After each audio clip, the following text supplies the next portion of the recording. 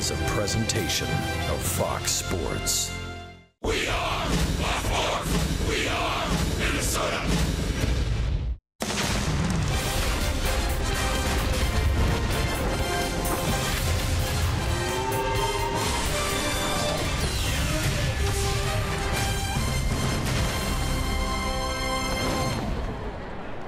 It's the Twins' final series before most of baseball takes a break, and it all starts tonight against the Orioles at Target Field.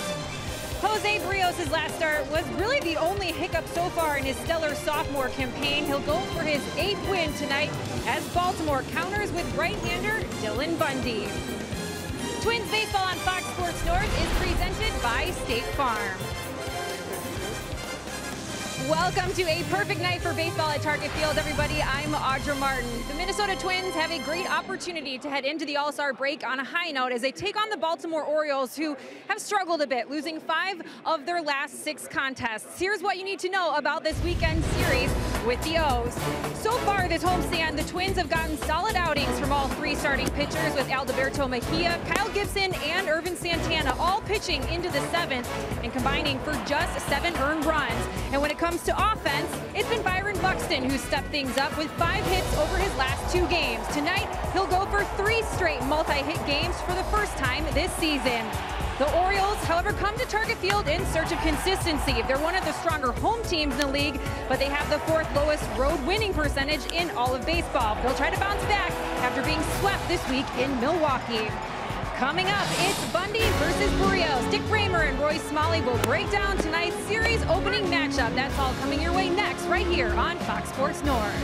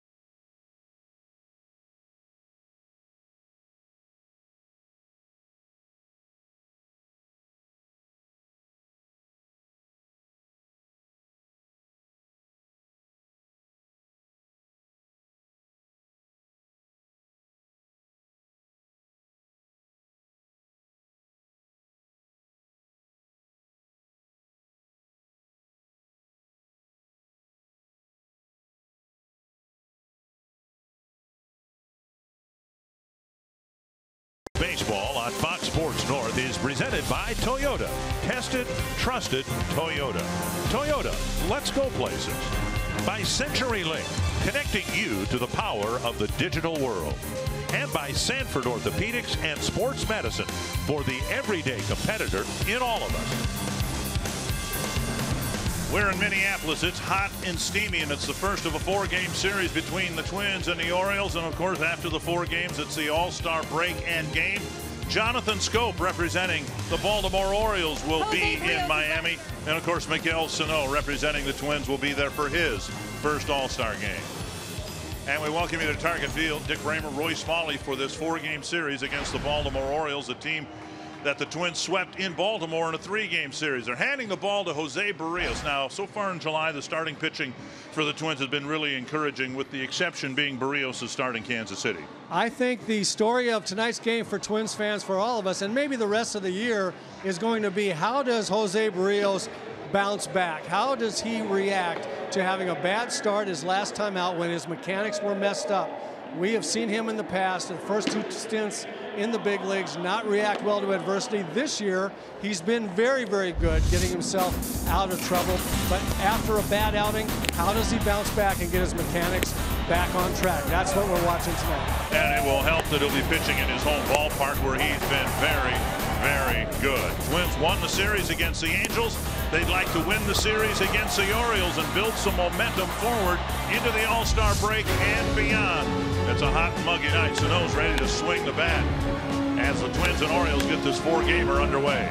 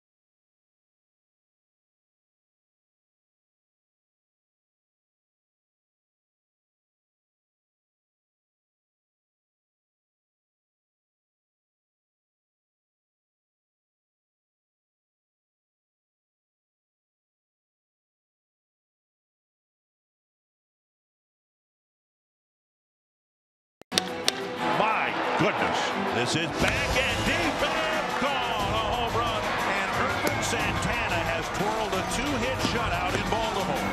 This team has been very fun to watch, and it is gone, a home run for Brian Dozier. As the Twins are in position to sweep the Orioles, got him looking, and he had no chance. Check swing, got him, and the Twins sweep the Orioles.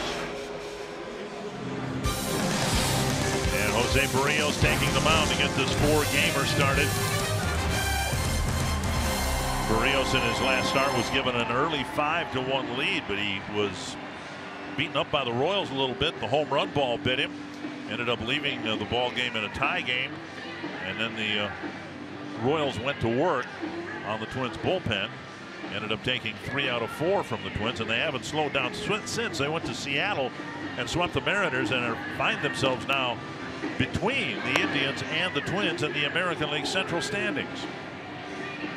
Buck Showalter, 3-time Manager of the Year winner in his 8th year with the Orioles, and he has seen his team really struggle since the Twins went to Baltimore and swept them back in May. 4 games below the 500 mark. Here's the Menards batting order, and they've had some injuries to boot. Seth Smith is in right field. Manny Machado hitting second, playing third. Jonathan Scope, the Baltimore All-Star. Adam Jones, Mark Trumbo. Trey Mancini's in at first base. Chris Davis is on the disabled list. Wellington Castillo catching. Young-Soo Kim in left. And Paul Yanish, the shortstop, for the injured J.J. Hardy. Jose Barrios on the mound for the Minnesota Twins.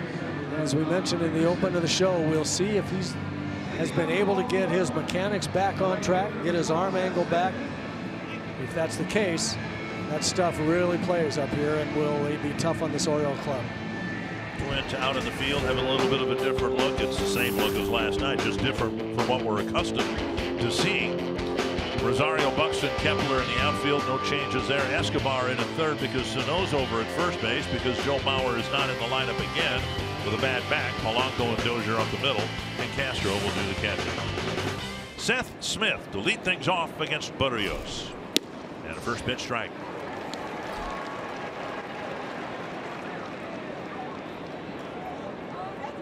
There is Sano at first base.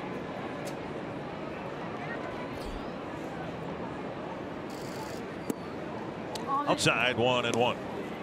One thing that I think will be interesting for Twins fans and viewers to watch with Barrios tonight will be where his left shoulder is in his delivery. In the windup, he tends to be really, really good mechanically. He keeps the front shoulder in, pointing at the plate.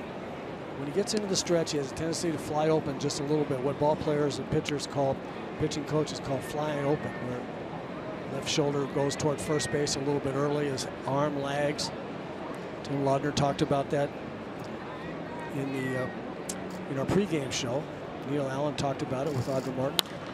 High fly to right field. Kepler, Buxton, who wants it? Kepler with the catch, 1 down. And that'll bring up Manny Machado on his 25th birthday. Seems like he's been around for 8 years, but today just his 25th birthday. Well, he's some kind of player, and he's absolutely just creamed the Twins. When we see him, it seems like everything he hits is on a line somewhere, and oftentimes long somewheres. Really, really good player. Struggling at batting average this year, but still hitting home runs, driving in runs, and really picking it at third base. Strike 1. Machado's average down, the power still there, the defense still there. Wide, and it's 1-1. I mentioned the Orioles have struggled since the Twins swept them in Baltimore on May 24th.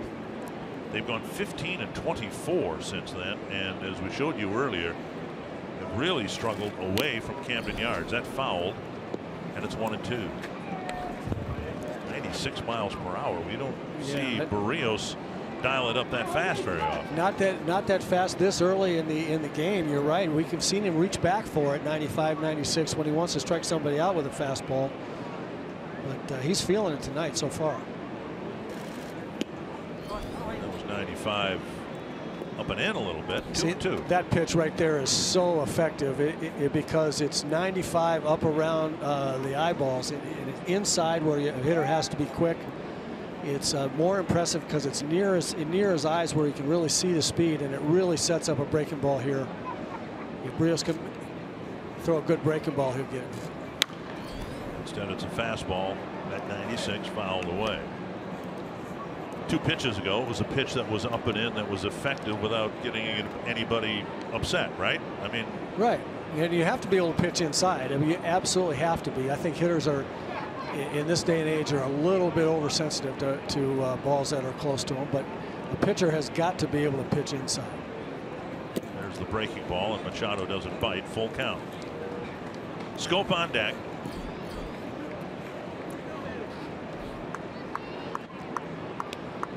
Orioles coming to Minnesota after being swept in Milwaukee by the Brewers in a 3-game series.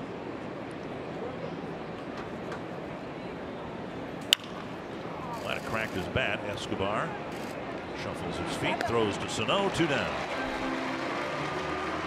Fly ball out, ground ball out, and a good start for Berríos. He had a good start going in Kansas City, and I think everybody felt good about handing him a 5-1 lead.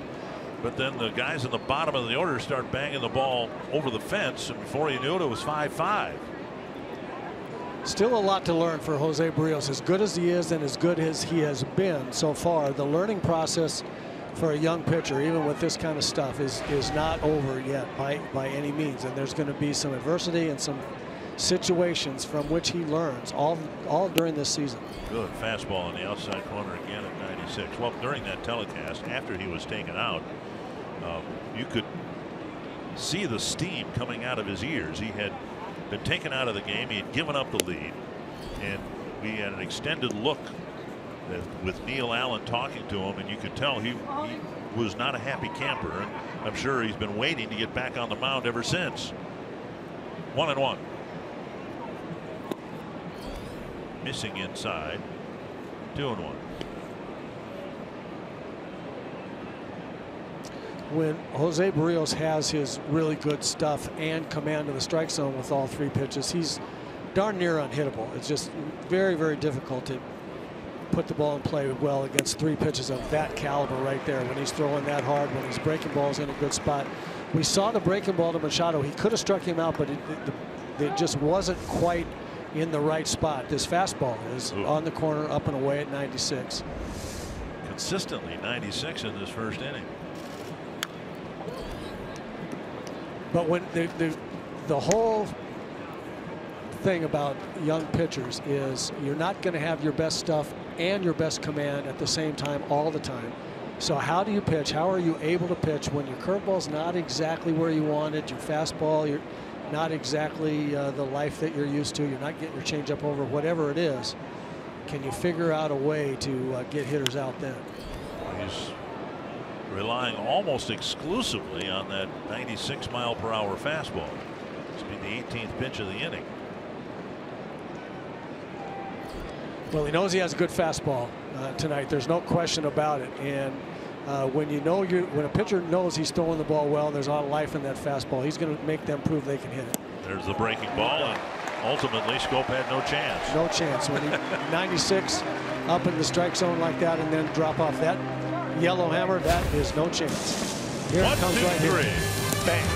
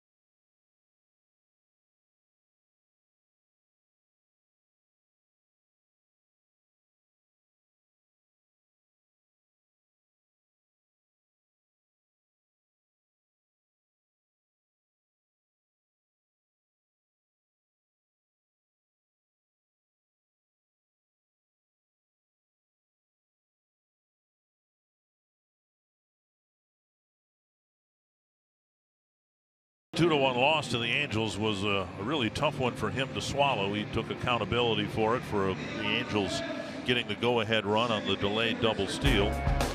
So we'll see what happens tonight. Sending out the same lineup that Paul sent out yesterday. The Menard batting order has Dozier, Grossman, and Sano. Kepler, Escobar, Rosario, Polanco, Castro, and Buxton. And they'll be facing the best the Orioles can offer in terms of a starting pitcher, right-hander Dylan Bundy. Well, Bundy started the season really well. Has struggled a little bit of late, but he's a tough competitor. Dozier on the first pitch bounces one to short. Easy play for Giannis, one down. Bundy he'll throw a lot of strikes. He challenges the strike zone. Has a nice little sinker at times, a good breaking ball and a very good changeup.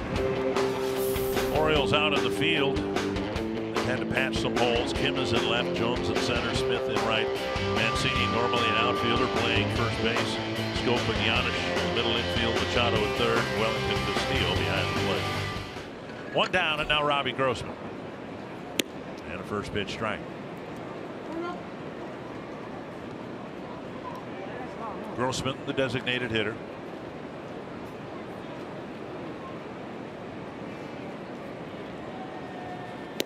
Speed pitch over for strike two. There's that slow breaking ball. As I said, he's got a fastball, a straight one, and then he'll try to sink one. He's got a real slow curveball there. Throws a little bit different trajectory breaking ball and a changeup. So he's got a lot of pitches, a lot of weapons. 92 up and away. And 92 is about what you're going to get, but he'll move the ball around the strike zone. And you see right there, he's got that little tail. The ball moves left to right from our center field camera.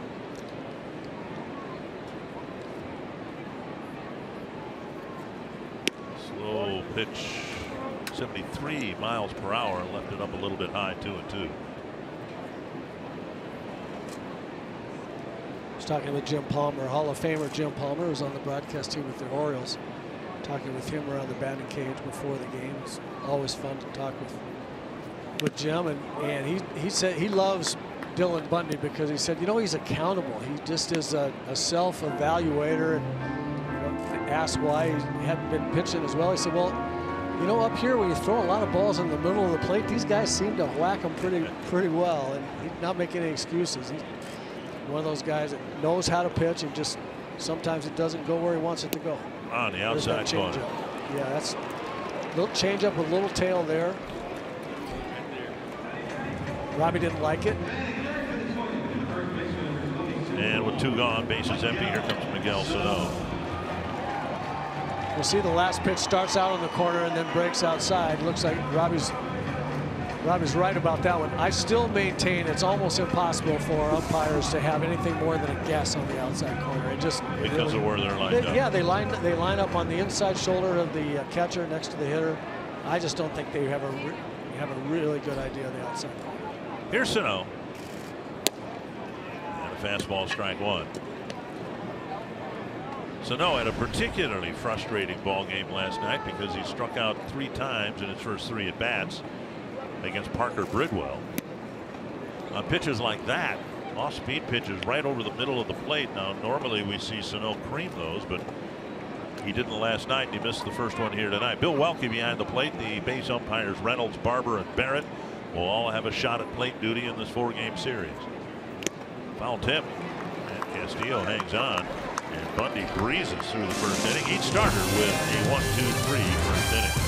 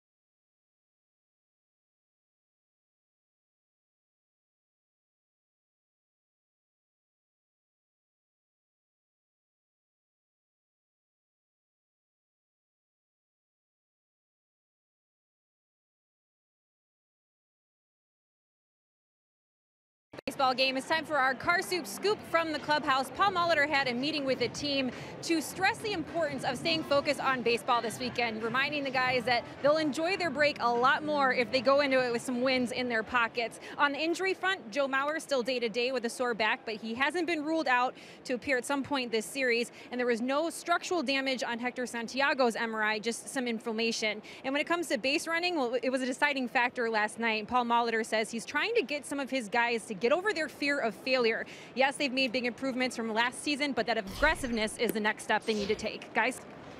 Well, thank you, Audra. Big swing and a miss on a breaking ball to Adam Jones. I think Paul probably over time would like to, you know,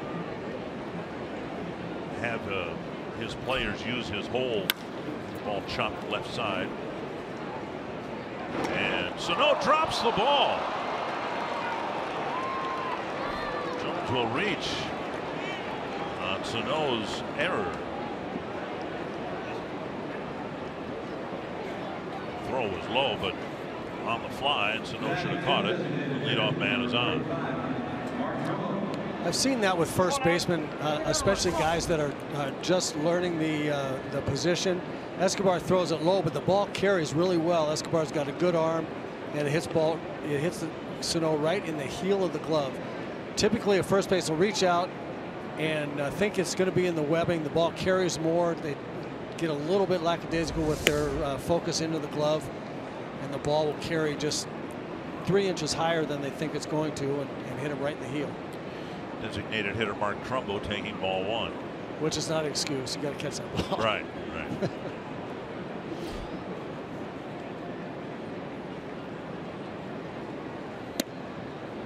Side now 2-0. Just to finish the thought, I think Paul would like to have his team use his full playbook, if you will, to use a football term. I think down the road, as some of these guys get a little more experience, you'll see the Twins try that delayed double steal, the one that the Angels used for the deciding run last night. Well, you know, one thing that made that play an awful lot easier for manager Mike Socia to call, you've got a blazer on third, and right. Cameron Maybin, and a veteran. And not only can he run, but he's a veteran, and he knows how to. He knows what his speed is, and he knows how to run that play. 2-0 to Trumbo to the backstop, and they got a chance at second base, but the throw goes into center field. The carom came right back to Castro, and an on-target throw would have gotten Jones, and instead he will reach on a wild pitch.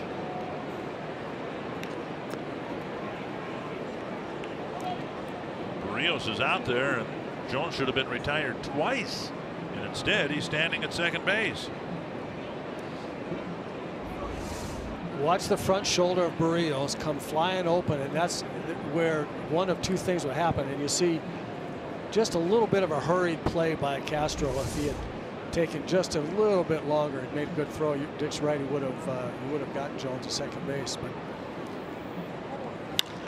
high fly to center. Buxton going back, still going back, now at the wall, turning around, hitting the top of the wall apparently, and gone for a home run. Well, Trumbo cranks one out, his 13th of the year. And a look from here as if that ball hit the very top of the wall and then carom to the batter's eye. Guys are big and strong like Sano and Trumbo. The ball just keeps on carrying. Well, he got a lot of backspin on this one. You see it, the kind of a downswing and a pitch that's already down and then hit below center.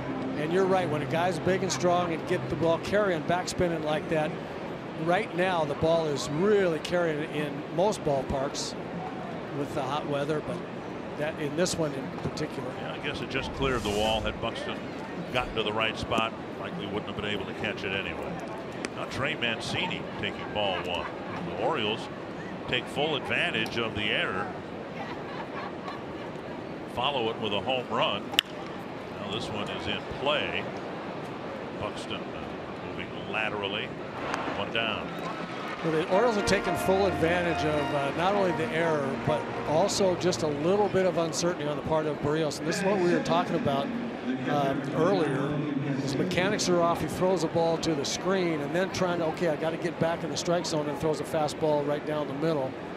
And that was the part of the learning process that I was talking about earlier is okay, what guys are going to be first pitch, first ball swingers, first fastball they see, they're going to be ready to really tee off on it. What do I have to mix into certain guys?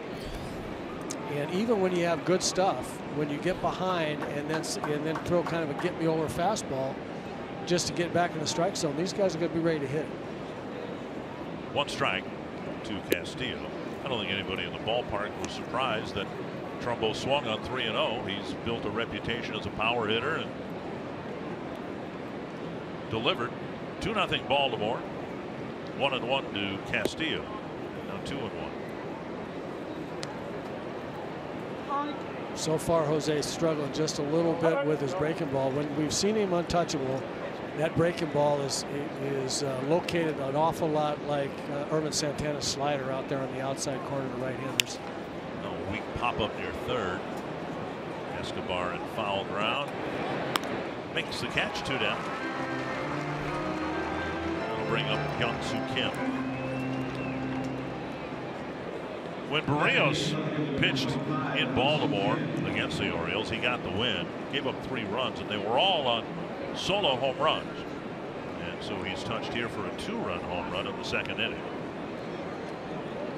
J.J. Hardy, Chris Davis, and Jonathan Scope hit home runs.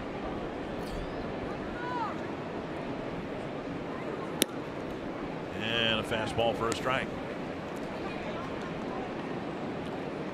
You know, I laugh at the expression that solo home runs won't beat you, because actually, in fact, they can beat you. You give up enough of them. Or if you give up the one like to Cole Calhoun yesterday, right, a home run and a double steal, and you lose a game 2-1. But the point is the right one. You keep guys off base via the walk, and you keep throwing your best stuff for strikes.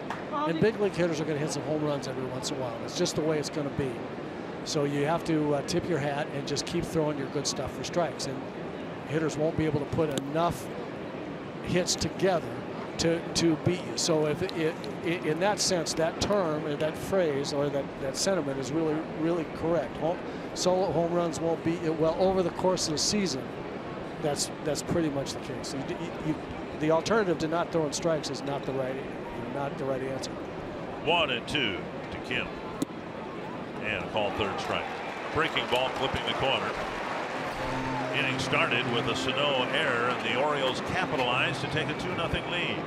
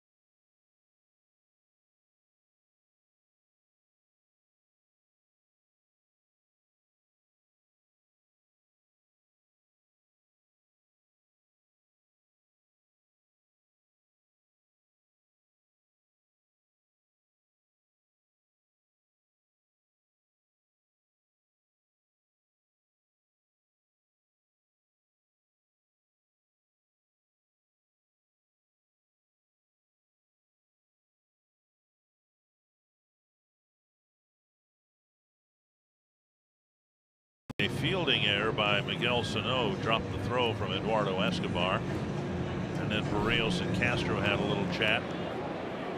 And Rios was flustered by the error or not. He fell behind Trumbo and then came in with a strike, and the results almost predictable. 2-0. And now here's Max Kepler. Strike on the outside corner. I liked watching that little exchange between Barrios and Castro. Barrios pointed to his chest like that's my fault, and Castro kind of motion, let the ball go. You know, 3-0, it's going to be swinging. Let it go. Don't just throw that get me over fastball. And it's that was good to watch. There's a big league catcher right there. Very, very good with pitchers and defensively. And he telling his young guy what he needs to learn. Kepler lifts it high to center field. Jones is there to make the catch, one away. And now the cold hard fact is brought to you by Clean Crisp Coors Light. And the Orioles have really struggled in the pitching department. Opponent batting average of .280, dead last in Major League Baseball. On base percentage .353, dead last. And the ERA an unsightly 5.07. And Bundy has struggled in his last 4 starts. He's only lasted 18 innings and given up, 20 1/3 innings and given up 18 earned runs. 1-0 now to Escobar.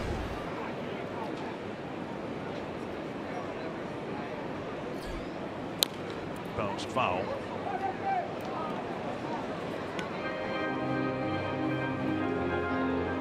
Baltimore's team ERA worst in the American League. The only team with a worse ERA, the Cincinnati Reds, with a 5.20 ERA. Foul back. And it's 1-2 to Escobar. So often now you see, if you'll watch catchers, as we look at Buck Showalter at the Orioles dugout, they're going over hitters, Twins hitters, and with Eduardo Escobar, so often now you see catchers hold their glove up high for the fastball. Here, throw it up here. Yep, there it is. Throw it up there. And Escobar flares it over the reach of Giannis. He muscled one in there, didn't hit it well, but that's not. He has trouble up there, down low. He's a terrific hitter. He just has great swings at it. That's where they're going to try to get him, up high there with fastballs. See the catcher's target up high. He throws it up there. Esco doesn't hit it well, but he has enough of it to muscle it over the shortstop's head. To a man aboard, and now Eddie Rosario. Rosario with the average up to 288.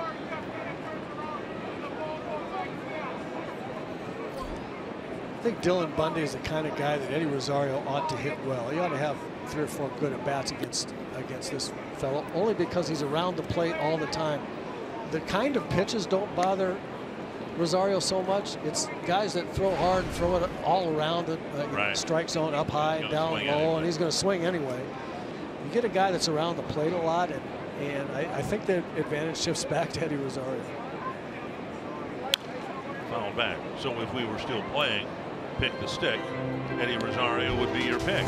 I might pick Eddie Rosario. He's been really, really good. You see here since June 13th. He's been hitting like the talented hitter that he is. And the average creeping, the season average, creeping towards 300. 1-1. And a take, 2-1. I blame American League pitchers as much for Eddie Rosario's surging bat as I do Eddie, as I give credit to Eddie. He's a terrific hitter, but I'll tell you what, I wouldn't throw an awful lot of strikes to him. I'd make him prove I could walk to me that I could walk him. They're throwing him a lot of strikes, and he's pretty good on strikes. I'll tip that one, 2-2. 17 prior starts for Bundy. And he has 12 quality starts, so he's pretty reliable, at least by Baltimore standards. Now all the infielders swing over about 25 feet, with the count reaching 2 strikes and 2 balls.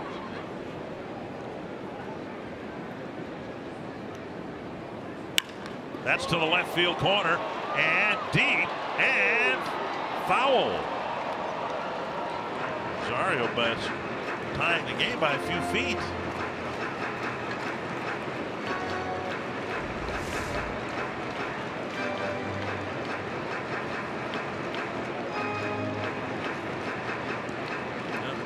quite the distance or the right angle.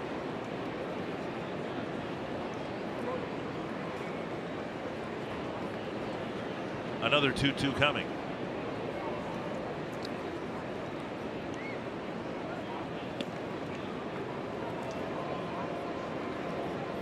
A second ago, we showed you how the Baltimore defense has swung way around, as Dick said. And the reason they get away with this, especially with Eddie Rosario, he does not have the kind of swing that he could hit a ground ball to straightaway third base. Right. He just can't do it. I mean, that swing cannot hit a ground ball over there. Out at second and no relay to first. So the third baseman Machado covering second base as Rosario hit a grounder into the shift. 2 down, and that'll bring up Polanco.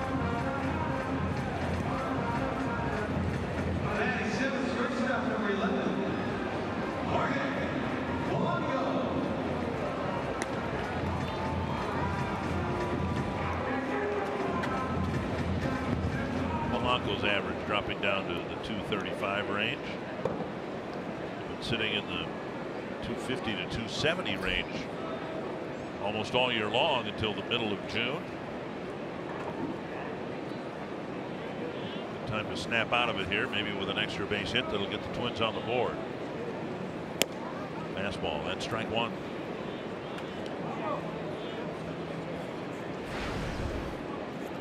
Twins tied up last night by Parker Bridwell, who up until recently was property of the Baltimore Orioles.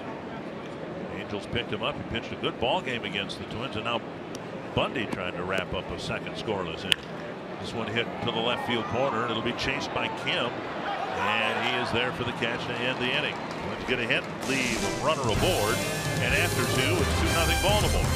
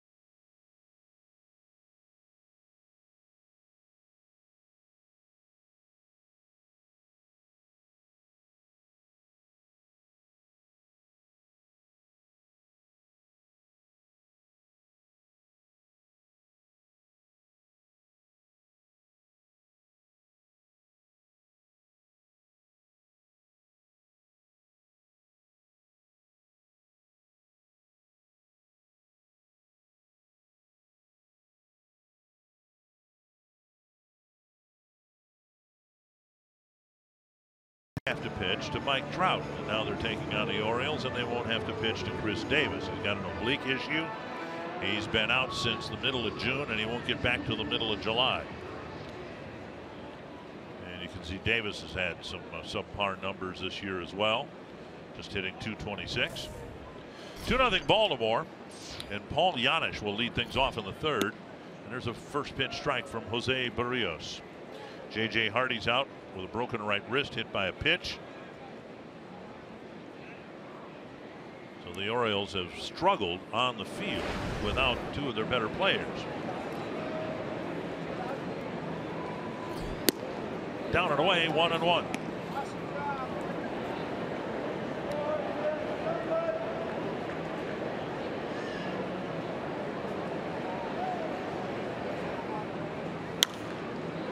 Foul over the Twins dugout. 1-2.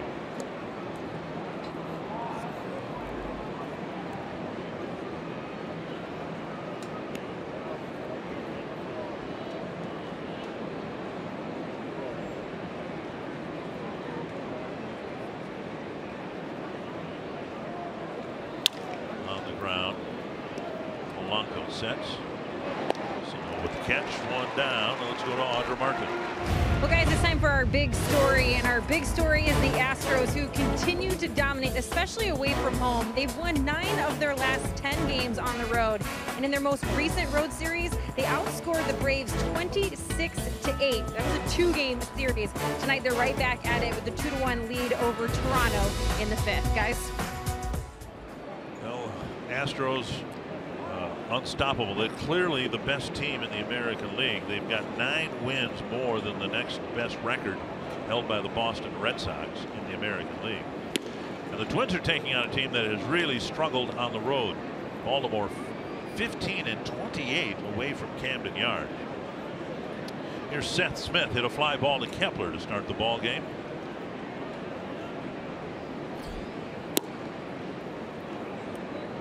Missed 2-0. That changeup just low. That was a really, really good changeup. And good speed, good arm speed. Really good spot.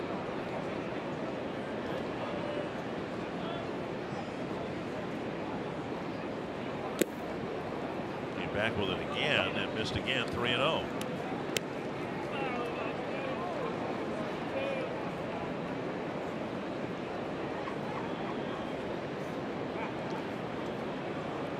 Behind Trumbo 3-0 and gave up a 2-run home run. Fastball and a strike. Was it adrenaline that got Barrios up to 96 miles per hour in that first inning? I don't think we've seen it since, have we? We have not seen 95 or 96 yet. Since then, it probably was a little bit. 93, and Smith was late on it. 3-2. But I think 93 is kind of where Jose wants to pitch. If he's going to pitch 7 innings, then he can't be at 95, 96 right for 7 innings. He's got to be 93 with that movement on his fastball, and then get that breaking ball over where he wants to throw it. He's not had good command of the breaking ball yet. And there's a breaking ball, bounced foul. See, that one right there is what Neil Allen was talking about, just a little flat, and it's got a big break, but especially to left-hand hitters, but both sides of the plate really. When the breaking ball is flat, even though it's big, hitters see it better, and it tracks in to the big end of the bat a little bit easier. Fastball at 96. Foul. Right, that's what he wants. When he gets 2 strikes in, he wants to try to strike somebody out with something up in the strike zone. He can reach back and get 96, but he doesn't need to pitch there every fastball that he throws right from the very beginning of the game. Again, from a hitter's standpoint, 93 with movement is tougher to hit than 96 and straight. Fisted to right, and Kepler slides after making the catch. 2 away. We got in on the trademark a little bit. Yep. 2 down.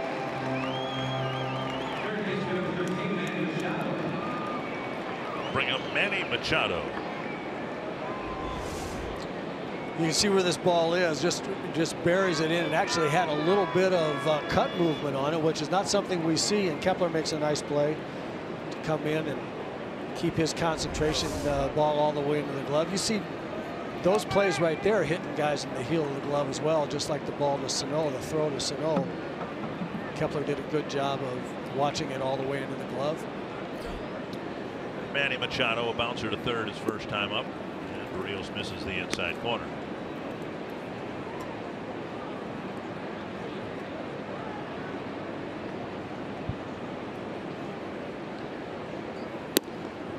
Ball missing 2-0.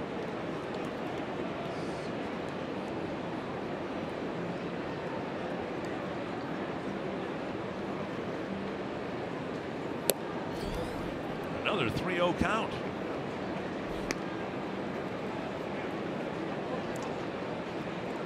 You can kind of tell with body language and pitching mechanics when Jose Barrios is not real comfortable out there, as he's not right now. Roller up the middle, and might have been another cracked bat. Machado's aboard with a 2-out single. Jonathan Scope will hit next, but first a reminder that you have an invitation to join us Thursday, July 20th for the 1987 Summer Celebration at Target Field. You can enjoy an evening on the field with members of the 1987 Twins, including Bert Blyleven, Frank Viola, Gary Gaetti, Tim Laundrie, Ken Herbeck, Roy Smalley, Dan Gladden, Tom Kelly, and more. The evening will feature interactive games, silent auction, program, dinner, and more. To learn more, get your tickets. Visit twinsbaseball.com/summer celebration. It's going to be fun. Scope the batter. And a strike on the outside corner. Started to talk about Berríos' body language. When he first came up this year and he was so good for so many games in a row, it just looked like he was in his mind. He was saying to the hitter, here, hit this, here, hit this, try this one. You can't hit this. And the last few starts, he's just been, it seemed a little bit more tentative. One of the reasons that'll make him feel that way is when he's not getting his curveball over, it's going to mess with his psyche a little bit because he really needs that curveball. The fastball makes the curveball really good, and getting the curveball over makes the fastball 3 miles an hour faster in a hitter's what a hitter sees. And so when a pitcher doesn't have all his weapons, when he's really comfortable, he starts getting a little uncomfortable. Nice pickup by Castro, but now it's 2-1. See, he's really fighting that release point on his breaking ball. That's what Neil Allen was talking about. Young guys and high-strung guys or emotional guys, as Berríos is, and I don't mean that in a negative way. I mean, he wants to do really well. He's a high-energy guy, and they try to do too much. They just try to make they try to throw it too hard. They try to make too perfect a pitch, or when they know they're struggling with the mechanics, they really fight trying to find it. They don't just let it happen. That's going to be part of the learning process. That's what we've been talking about since the opening of the show. How does he find himself when everything is not exactly perfect? 2-1, 2 gone here in the third. Popped up, backing out of play. He fidgets a lot. You watch him in between pitches, and he'll twitch out there, adjust the cap.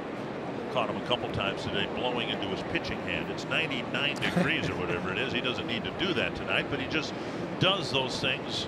He doesn't have the nervous tics that Joe Nathan had as a closer, but that he has mannerisms. He has habits that he's probably not even aware that he does out there. 2-2.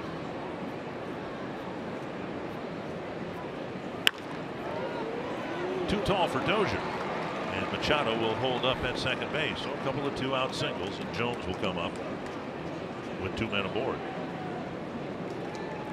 The ball not hit well, but enough arc on it to get it over Dozier.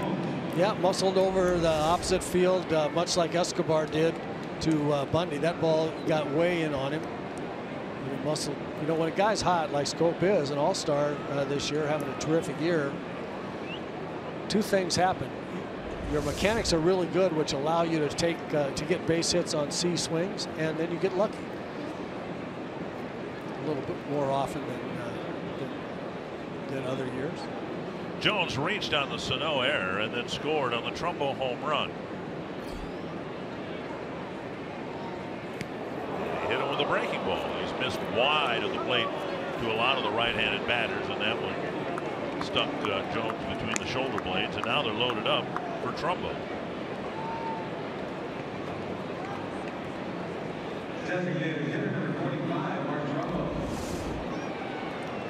Well, he just absolutely loses the release point and the grip on that one. Tries to throw a breaking ball and misses badly. Leading the team now with 7 hit batters, and Neil Allen thinks it's time to come out and have a chat.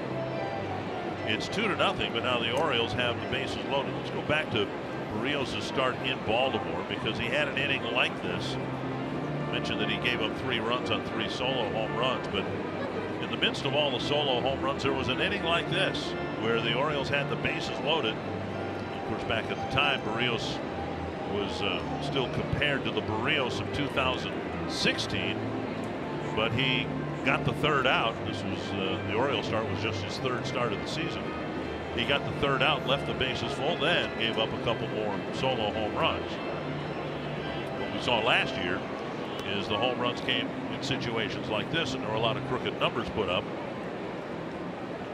See if he can get Trumbo, who hit the 2-run home run on a 3-0 pitch. First time he faced Berrios tonight.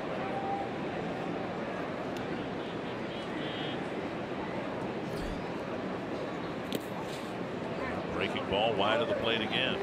You know, I've heard Bert Blyleven talk an awful lot about, and here's the difference between somebody like Bert, who is he's speaking from experience, a lot of years pitching well, and a young guy. Bert says, you know, when I threw a pitch like that and it wasn't my good curveball, I wanted to come right back and throw it again, throw a good one. The difference is that when Bert didn't throw the pitch he wanted and he wanted to throw it again, he was relaxed. He was confident he was going to throw it right the next time. You get a young guy like this, they throw a bad curveball, like he can't find his curveball, and now he's really, really fighting it straight. Oh, this has got to be great. It's got to be great. It's a different mindset. Little roller. And Polanco just in time to get Trumbo. To run a long way to get to the ground ball. His throw just barely got Trumbo. You're watching Twins baseball, presented by State Farm.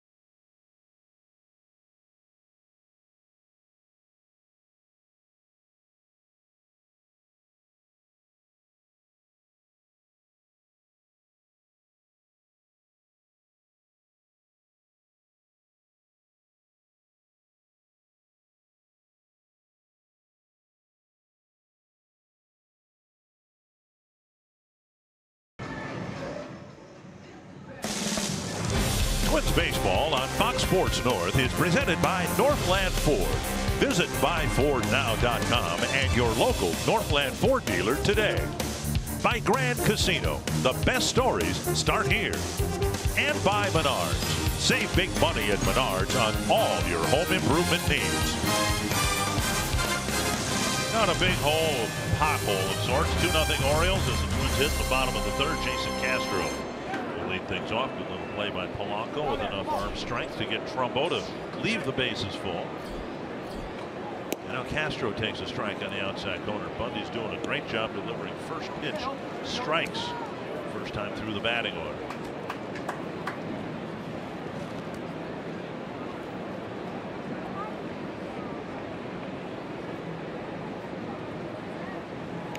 And that hit Castro. And then deflected and got Castillo. So the Twins get their leadoff man on here in the third inning with Buxton coming to the plate. Time now for tonight's State Farm combination. And with the turn of the calendar page, Buxton, Kepler, and Rosario are all doing very, very well at the plate. Well, it's a great looking young outfield, isn't it? They can really go get the ball defensively. Kepler and Rosario starting to flex their offensive muscles, and we're just starting to see Byron Buxton getting glimpses of where he's going to be at some point in time in his career. Popped up as he got jammed, but it's over the Twins dugout. 1 strike.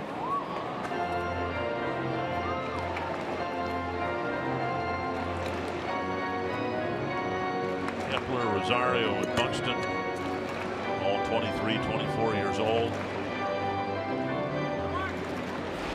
And if the Twins Twins are going to stay in the race in the second half. I think we'll see across the board all three of those guys improve.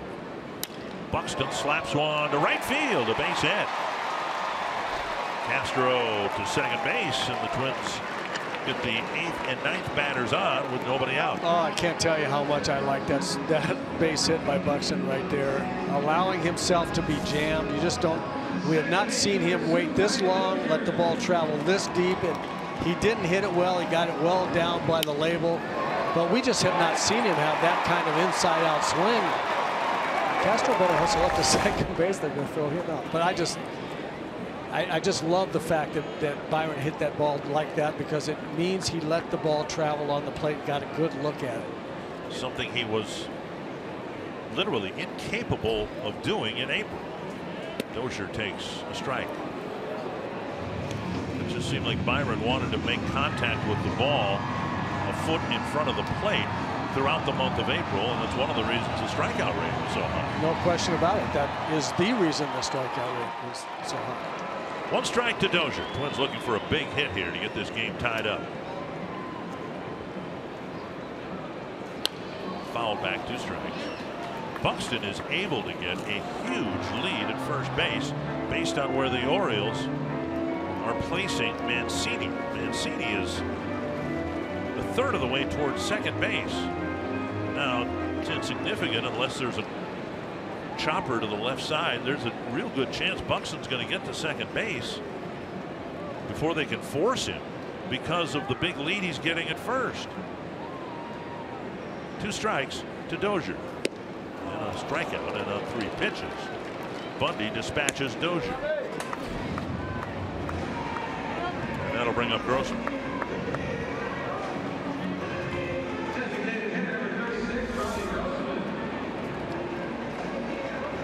Challenged him with a high fastball, which is not something you see pitchers want to do with Brian very often, but Brian just a little bit off at the plate. He's not really sharp right now. When he misses that pitch, you know that there's something either going wrong mechanically or in his brain. He was thinking about something else. Grossman way out in front, strike 1. I think he got the same pitch and tapped it to short to lead off the ball game. Right. 1 strike to Grossman. Twins in search of at least a double to tie the game.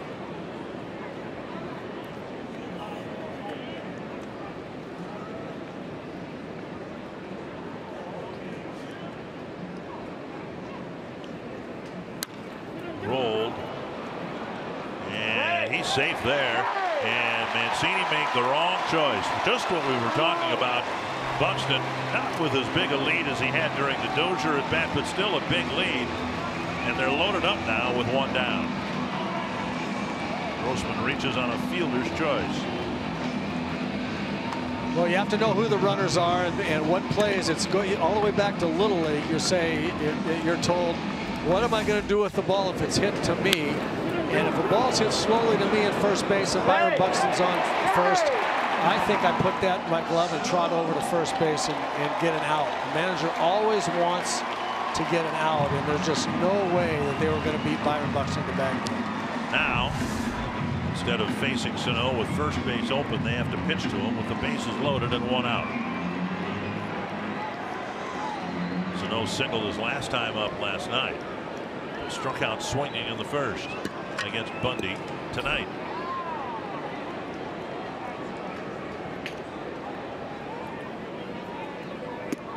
Up high, like another breaking ball, and Sano's been getting plenty of those in this homestand. And he's going to continue to get lots and lots of breaking balls until he makes people really pay on that pitch. And he's not going to get a lot of fastballs to hit.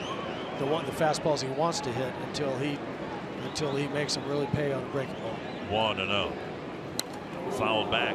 The raw speed pitch. Yeah, that was a hanger. That was a grand slam waiting to happen right there. And Bundy just got away with it. Just a really ugly pitch from his standpoint.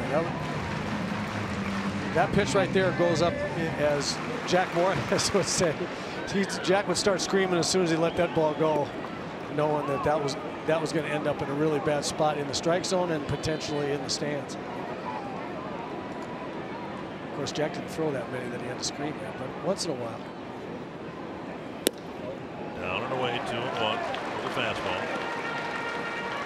What young hitters need to learn is that pitchers, big league pitchers, will show you fastball, and you think that that means that they're trying to throw it where you want it, but they're really not. They'll show you fastball to make you think you're going to get one, but the one they want you to hit is not the fastball. Raw speed pitch tapped weakly up the third baseline. That was a changeup, and that's what I'm getting at. Sano's seen just enough fastballs to make him unsure about whether or not he might get one to hit. The fastball's been out of the strike zone. But the fastball's been out of the strike zone. And that's by design. That's the pitcher is not missing there. The pitcher's throwing it exactly, that fastball off the plate exactly where he wants it. 2-2. And now 3-2. Bases are loaded, and Kepler is on deck. Castro is hit by a pitch. Buxton singled. Grossman reached on a fielder's choice. The 2-0 Baltimore lead is in peril. And Miguel Sano cannot assume that this 3-2 pitch means it's going to be a fastball. He cannot assume it. Might be, but probably not. Oh. Drilled to right field. Buxton held up momentarily. It'll drive in one, and Sano cracks a solid single to right field to score Castro. And that was a fastball, and you'll notice that he was waiting long enough to be sure. You have to be able, with 2 strikes, you have got to be able to see the ball long enough. So here's the pitch by pitch. There's a bad curveball. Now another one that he gets away with. Show him a fastball. Change up. Fastball out over the plate that Sano has a wonderful approach on. Waits to make sure it's not the changeup and drives it to right field. That's a beautiful at bat. Now Max Kepler with the bases loaded. Hit a fly ball to center his first time up. For Sano, his 61st run batted in of the year.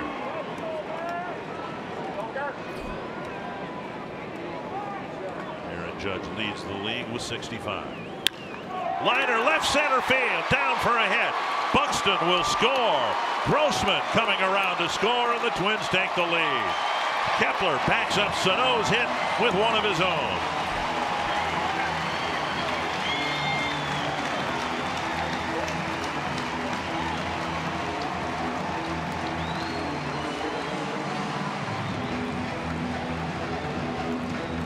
And again, with the bases loaded, you don't have to do anything more than make sure you get a ball out over the plate, stay in the center of the diamond. That ball got in on him a little bit, but his approach was so good, he was able to muscle that ball into left center. Another really good at bat. There's 2 really good ones in a row. Well, let's go back to the first hit of this inning. All 3 hits have gone to the opposite field. Buxton's, Sano's, and now Kepler's. And now Eduardo Escobar with an opposite field single his first time up. He got jammed and just looped it over the shortstop. 3-2 Twins lead. 2 on, still only 1 out. Off speed pitch and strike 1.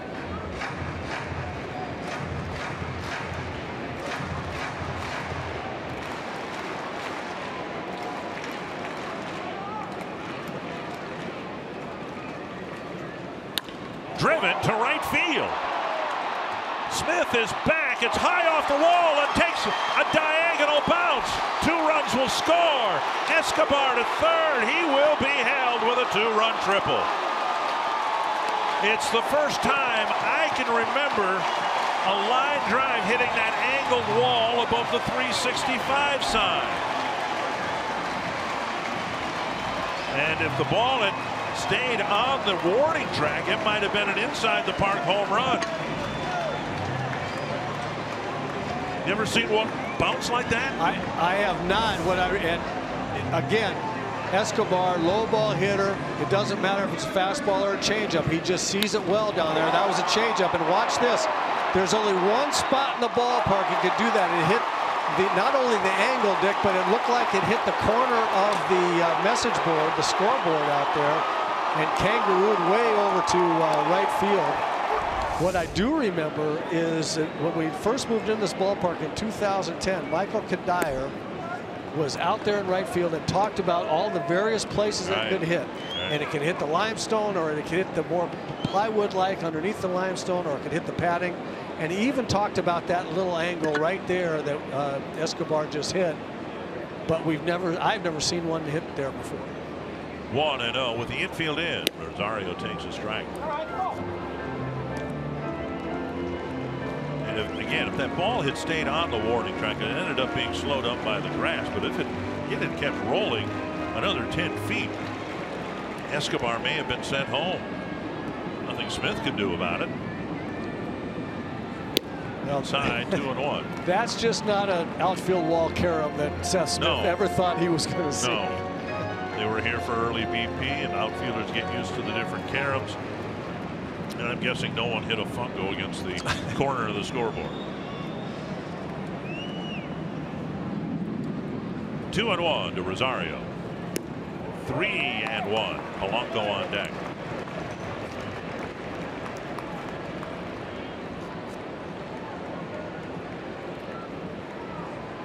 Thirteenth 5-run inning or more, and you're some pretty heady company if you're in any offensive category with the Astros and Yankees. And now Rosario draws a walk, and Polanco will be the 9th man to bat here in the 3rd. Target Field's a great place to spend time with the people who are important to you. Groups of 25 or more are eligible for discounts on tickets, and per ticket fees are eliminated. Arrange your group of 25 plus today. Visit twinsbaseball.com/groups or call 800-33-TWINS. Ask about a Twins Target Field group outing. Well, pile on, boys. He's got 5 on the board, and Polanco in position to do more damage. Kepler with a 2-run single, Escobar a 2-run triple. Escobar with a single and a triple, and we're just in the 3rd inning. High and tight. Being as sharp as he was in the first couple innings, has really struggled here. It all started by hitting Castro with a pitch to start the inning. 3rd inning activity in the Baltimore bullpen.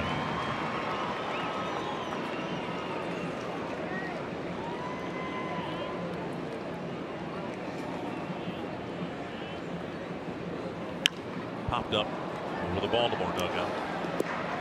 1-1. I think this inning is an example, a great example of why the Twins are, we saw that statistic of why they have scored so many 5+ run innings. They have the tendency and the ability, and I think that man right there and James Rowson have instilled in these guys to grind out at bats and take what the pitcher is going to give you rather than try to manufacture something outside of your ability to hit a certain pitcher. Gene Mauch used to say sometimes you hit pitchers like you can, not like you want to. And line drive to right field by Sano, line drive to left center by the left-hander Kepler, line drive to right field by even weekly by Buxton.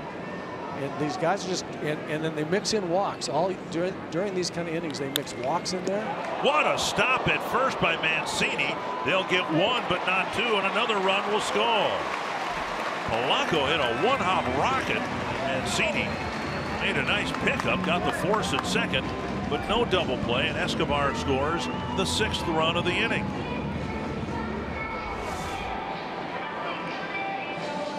Well, that is a really, really nice reaction play, because you're right, that ball was scalded. He also pops to his feet in a hurry.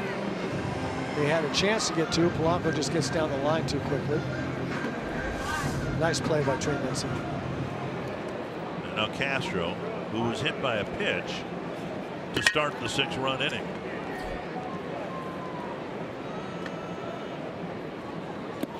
Just got hit again, and the ball nearly thrown down the right field line. Royals are idle. The Indians are leading the Padres 7-2 in the 6th inning at Progressive Field.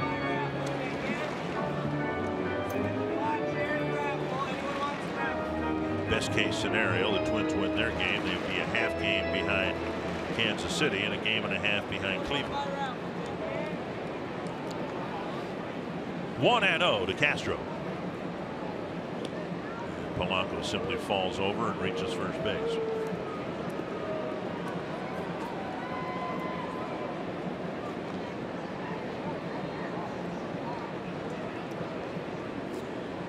Six runs, all of them earned against Bundy, and he's looking to get his 9th out.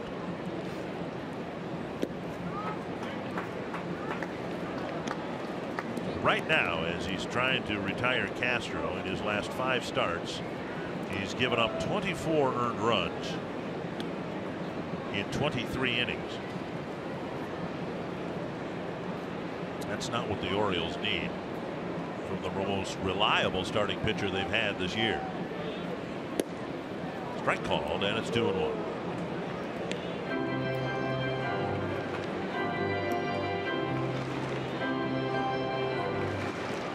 We're talking about best case scenarios in the standings, and as I look at this series, the best case, of course it's not the best case, but a very, very good case scenario for me is that the Twins win this series. Right. They win 3 out of 4. They gain 2 games on 500. They finish they go into the All-Star break 4 games over. Called a strike, and Polanco steals second without a throw. He was halfway to second base by the time Bundy threw to the plate.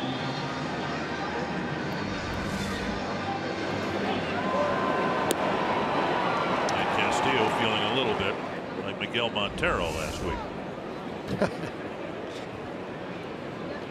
But I'm guessing Castillo won't say anything about it.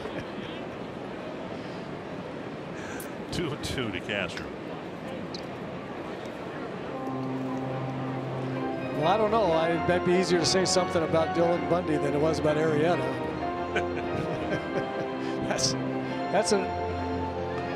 that's an argument you're not going to win in that organization. No, and then the Blue Jays pick him up. I'm just wondering, that's got to be a tough fit in the clubhouse in Toronto, doesn't it? Regardless of whether the guy can play or not. I mean, that's just, it's a mid-season, shoehorning somebody into a clubhouse. Mid-season intrusion? Yes. 2-2. And Castro lashes it to left. And coming in to make the catch is Kim to end the inning. Boy, was it a good one for the Twins. Sano drove in the first run, and a bunch of other Twins chipped in. A 6-run inning, and they take a 6-2 lead as we head to the 4th.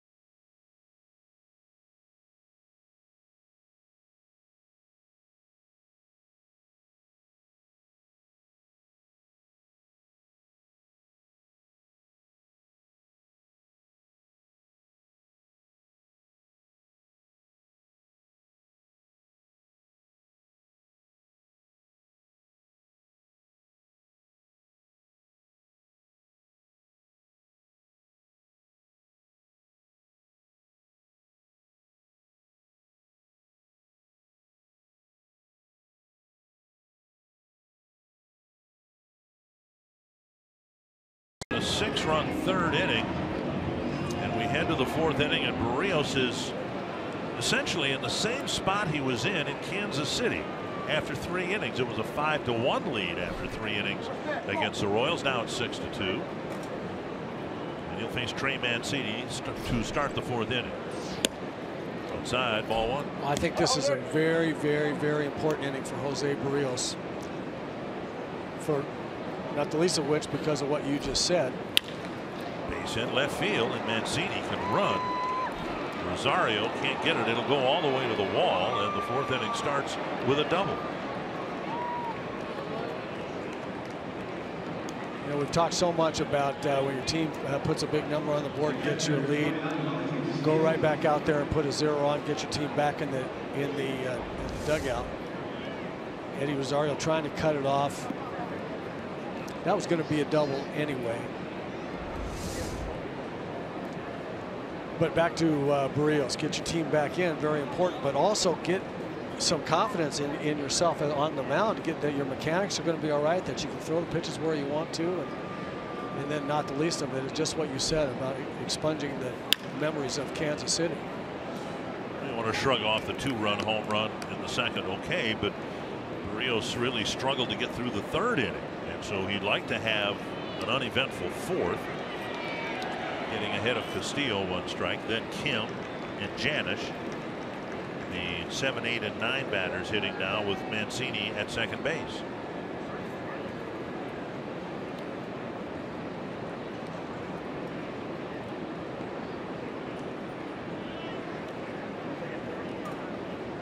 One strike. Breaking ball over, strike 2. There was a good one. That was the first curveball that's more like his real good one that we've seen today. And sometimes when a pitcher finally gets that feeling, sometimes that even more than finding the fastball release point, sometimes just throwing that breaking ball over can right the ship. I've never understood it because to a layman like me it doesn't make any sense, but we've seen it before. Pitchers struggling with fastball command, catcher will call a curveball, they'll throw it for a strike, and for some reason it seems to lock the guys in. Well, exactly right. And what happens is because you have to wait longer in your delivery to throw the breaking ball well, and you have to get out, really get out in front and over the top on the curveball, then you wait a little longer, a little more relaxed, you flip it in there, and then all of a sudden everything comes together. Oh, that's my mechanics. That's where I have to be. Yeah, see, that was, the first one was a little bit, was the almost there. That one was there. That's the one he wants. See, now here I am this late in my life, and you explained it to me. I said it doesn't make any sense, but now that makes perfect sense. 1 down, and Mancini still at 2nd base, and Kim will bat.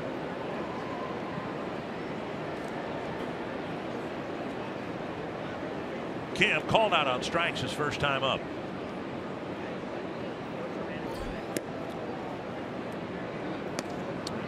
Rio's not doing the best job of delivering first pitch strikes. 9 for 17.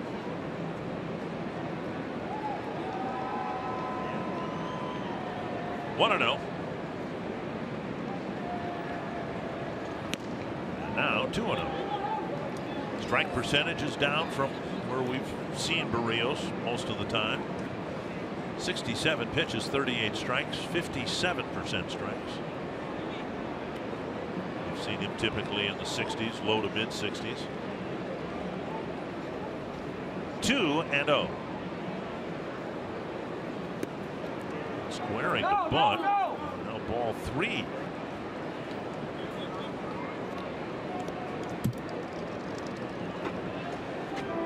Castro to the mound and Escobar to the mound as well.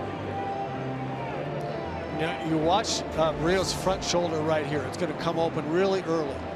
Flies open, and look at how an arm lags behind, and that's why that's up and away like that.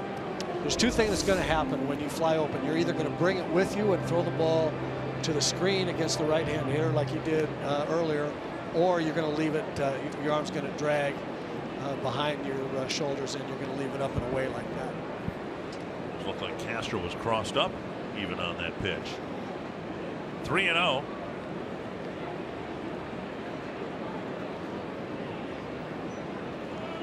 There's a strike on the outside corner. I think Castro went out there. I don't think he was crossed up. I think he just wasn't expecting it to be that up and away for him to miss that far. And I think he went out there and reminded him, stay back, keep your front shoulder in, relax. You know, just pick up my glove. You know, that's what catchers, one of the biggest things that they can do for a pitcher. Base hit to right field. Mancini to third. He'll be held there. First and third, one down for the number 9 batter, Paul Janisch. Saturday at 6 on Fox, Eric Hosmer of the Royals take on the Dodgers. And then the Cincinnati Reds take on Paul Goldschmidt and the Diamondbacks at 9, only on FS1. See if the Dodgers can slow down the Royals. 44-40 after a dreadful April. They're playing as good as anybody in the league right now, including the Houston Astros. Speaking of the Astros, Twins will go to Houston to play Houston right after the All-Star break. Here is Janisch hit a ground ball to short his first time up. Let's see that again. Squaring the bunt, taking a strike. Janisch just 2 hits and 24 at bats. And he's in the lineup because J.J. Hardy is out of the lineup with a busted wrist.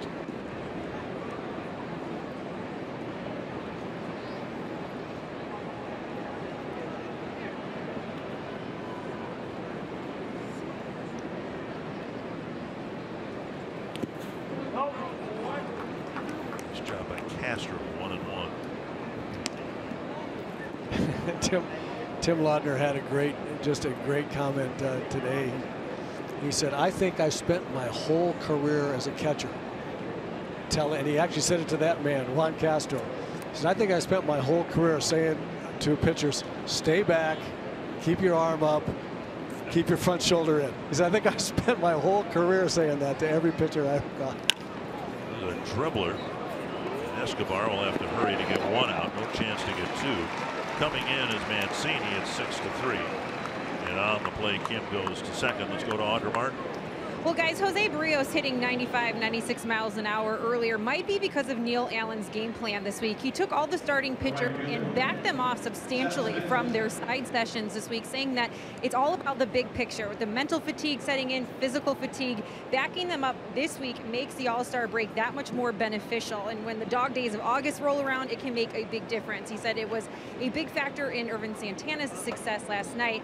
Hopefully it will be that case with Jose and the rest of the guys this weekend. Guys? Thank you very much, Audra. You do have to pace yourself, and I think teams, not just the Twins, teams in general, are much more sensitive to energy expenditure, trying to budget things over the course of a long season. Pitch count kind of predated where we're at now, but that's kind of a part of it, trying to look at a pitcher's 34 starts rather than extending them beyond a limit for any particular one. I can get away saying that with you, because if I tried saying that in front of Jack Morris or Bert Blyleven, they'd throw me into the corner. Yeah, and I'm laughing on behalf of those two, thinking somewhere Bob Gibson is throwing up in a bucket.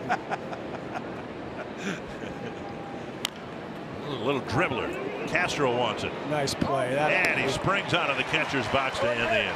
Such a good play by the catcher. Get away from that pitcher. I'm going to come and get you out of this thing.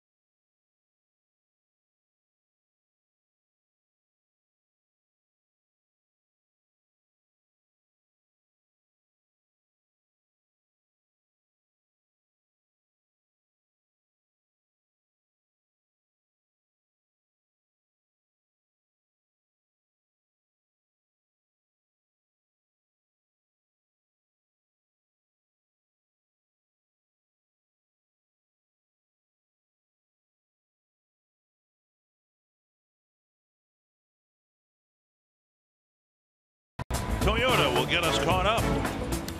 Well, Mark Trumbo was caught up with a 3-0 fastball, divided it over the center field fence after an error.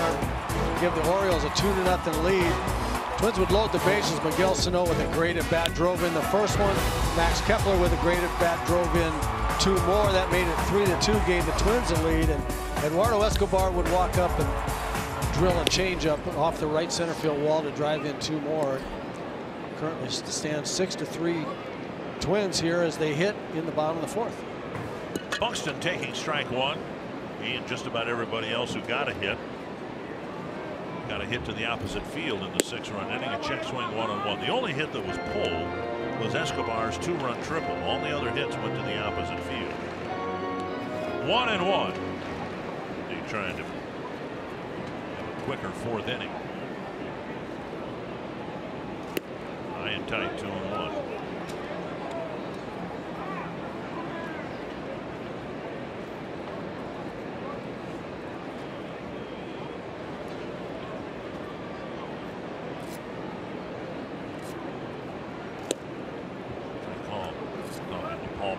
Yesterday about Buxton's improvement, and the parting comment from Paul was, imagine what our lineup will look like if he's figured it out.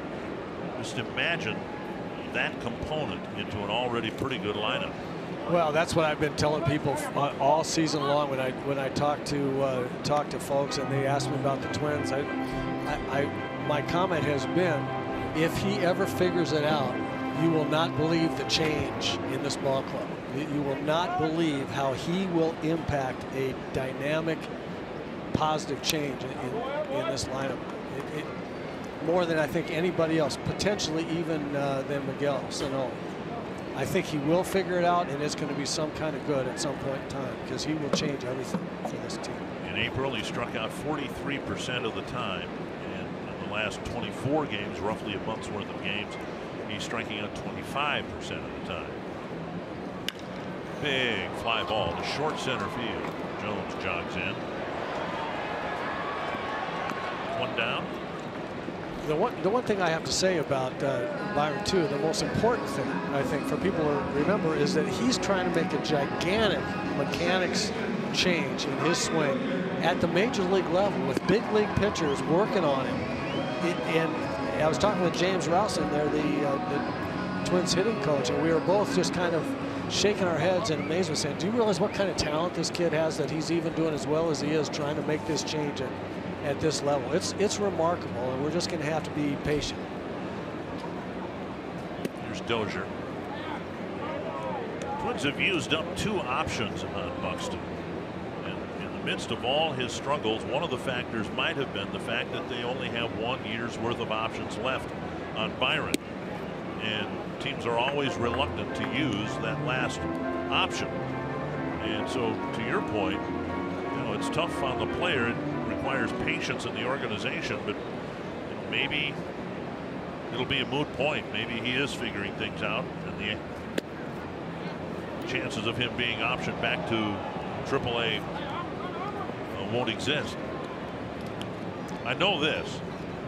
Well, he's a great young man, but nobody works harder. Right. He is so diligent in his work ethic, and if all it's going to take is some patience and work ethic, the Twins have shown the patience, and Buxton's got the work ethic.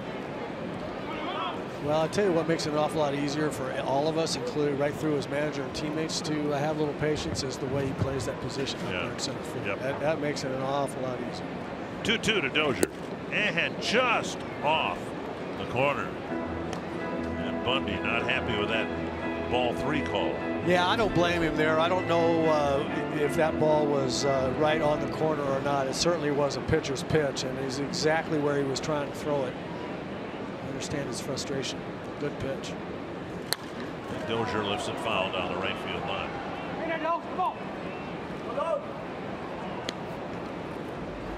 Been a struggle for Bundy. He was sailing through 2 innings, and then the Twins jumped on him for 6 runs. It was 3rd inning bullpen activity.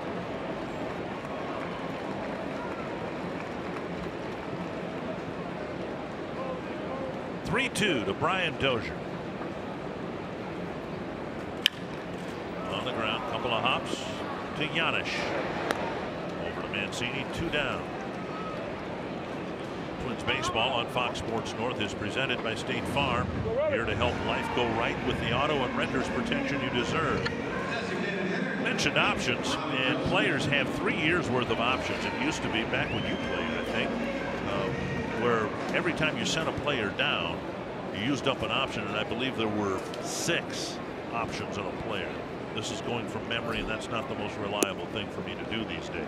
But then they changed it to 3 years worth of options. So you have 3. You can go back and forth as often as you'd like, as Ryan Presley has, not as you would like, but as the organization would like. 1-0 to Grossman, and now, or 0-1, now 0-2. Bundy was out of options last year, and the Orioles knew that if they tried to pass him through waivers, somebody would claim him. So he was on the Oriole Major League roster all year long, even though he hadn't pitched much in prior years with injury situation, a check swing. But they got a little over 100 innings out of him, and now hope to get in the neighborhood of 150 to 180 innings from him this year.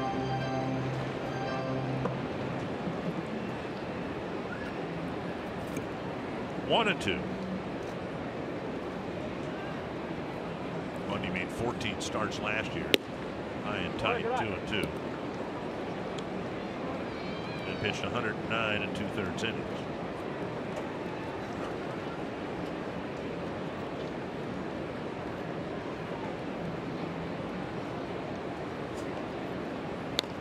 Foul. Grossman 0 for 2. He struck out in the first, his 45th strikeout. He has drawn 44 walks.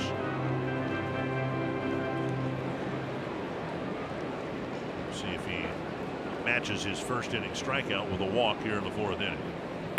Driven hard to right field. Smith is back, makes a leaping catch on the edge of the warning track. Nice play by Seth Smith, and Bundy has a 1-2-3 4th inning. Didn't look like he was going to be able to get there. Didn't look comfortable, but he made the play.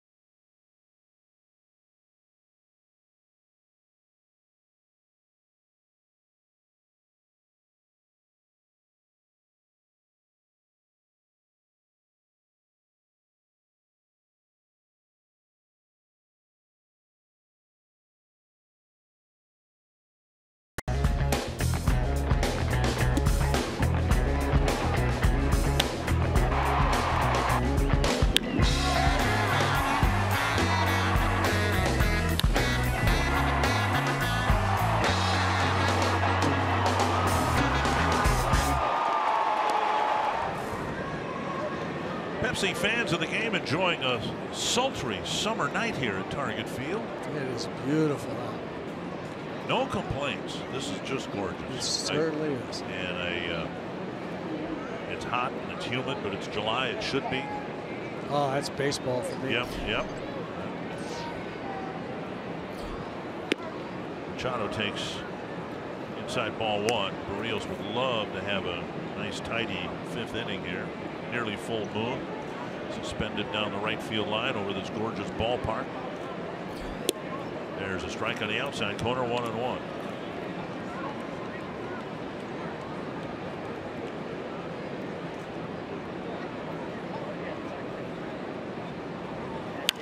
breaking ball out in front. A little pop up behind second base.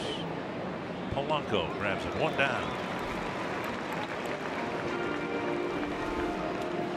Congratulations to Mike Moustakas, who probably has already won the Comeback Player of the Year award, and now he's going to the All-Star game. He will be Miguel Sano's opponent in the first round of the Home Run Derby, and Justin Turner winning the final ballot, the final vote in the National League, which means the only Cub going to the All-Star game this year is Wade Davis, and he wasn't even on their World Series team last year.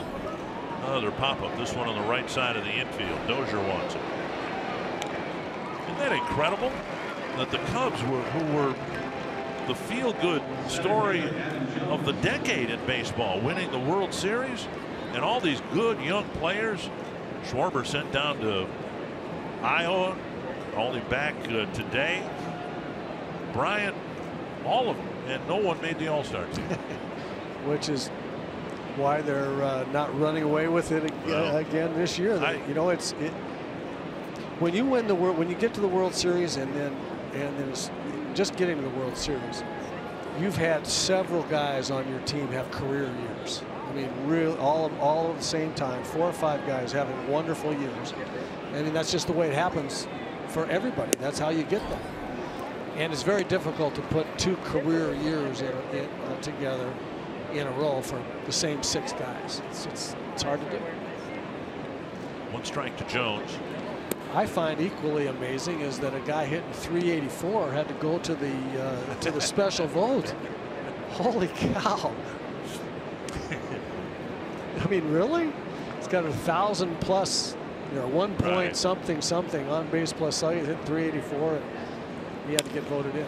Line to center. Jones has a base hit with 2 down in the 5th. Well, what?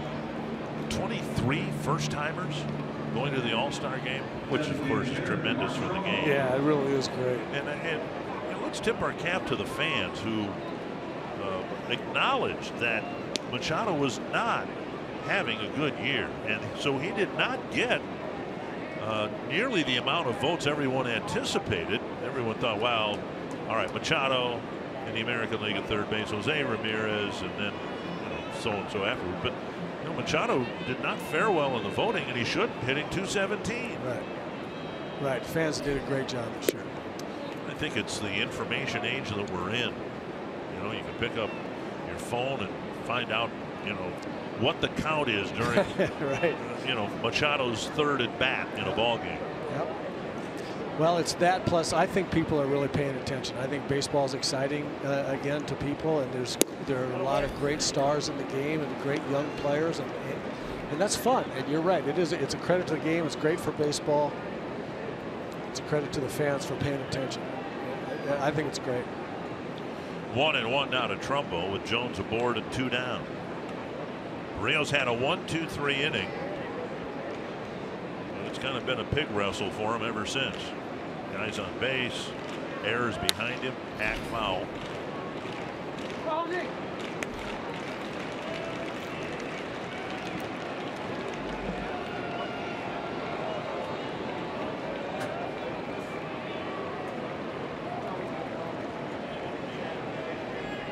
So much focus placed on the players making the All-Star game.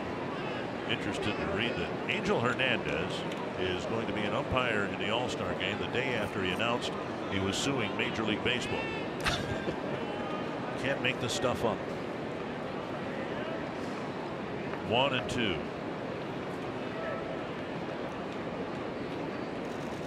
Swing and a miss. Trumbo strikes out, leaving Jones aboard. The Twins leading through 4.5. And you're watching Twins baseball presented by State Farm.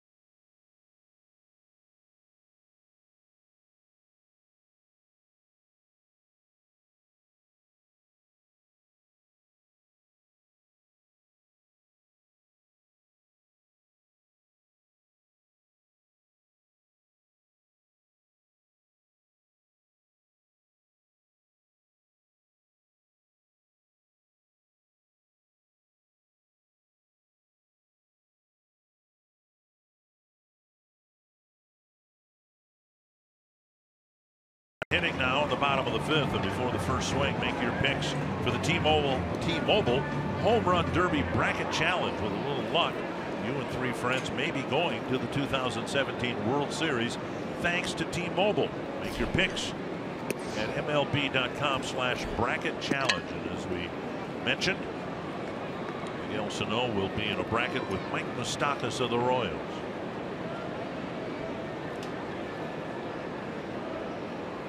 Checked his swing and took ball 2. Sano cracked a single to right field, driving in a run. He later scored a run in the 6-run 3rd inning.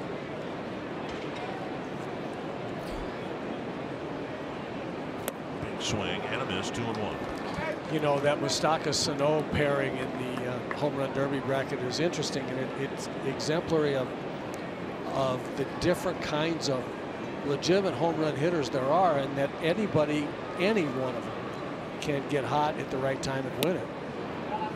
Another off-speed pitch and a swing and miss. Where Sano might hit a whole bunch of them 400+ feet, Moustakas could hit a whole lot of them to straightaway right field 375 feet, but they're just 2 different kind of hitters. Meanwhile, Miguel Sano having trouble staying on off-speed stuff, changeups and curveballs. He's not way out in front. He's just not scoring them up. Fastball, and he dribbles one foul. Let's take a look at the bracket. It'll be Sano and Moustakas in the first round for Miguel.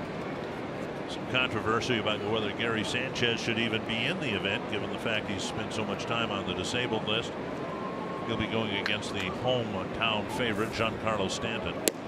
And a call, 3rd strike. That's a really good changeup on the outside corner right there. And Miguel just not seeing the off-speed stuff really well right now. But we look at it right here. That's a pitcher's pitch. I mean, that's right on the corner. Beautiful pitch. 1 down, and now Kepler. 2-run single and a run scored in the 3rd.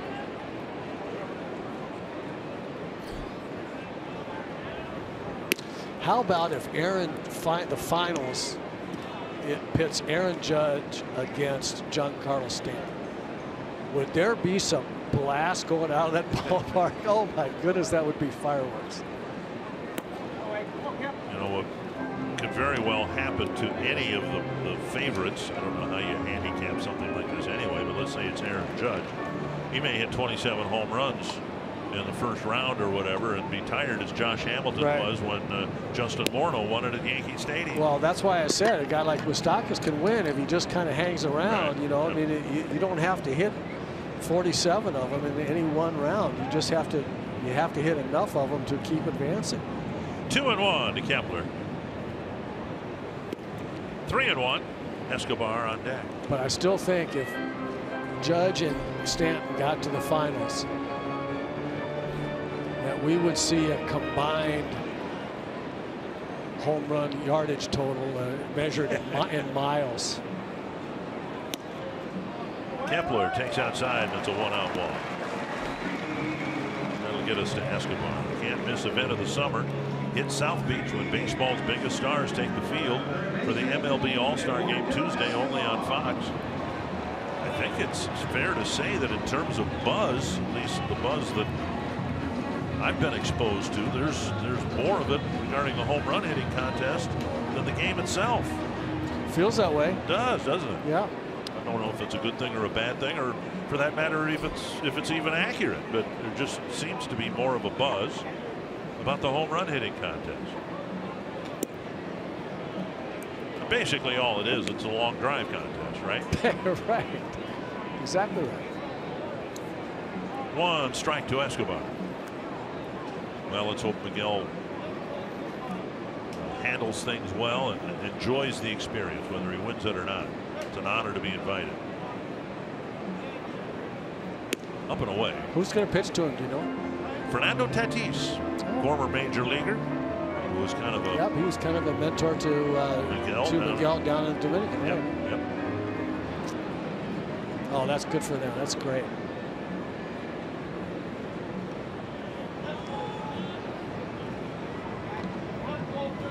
Foul back. I imagine Tatis has thrown a few batting practice pitches to Sano in the wintertime.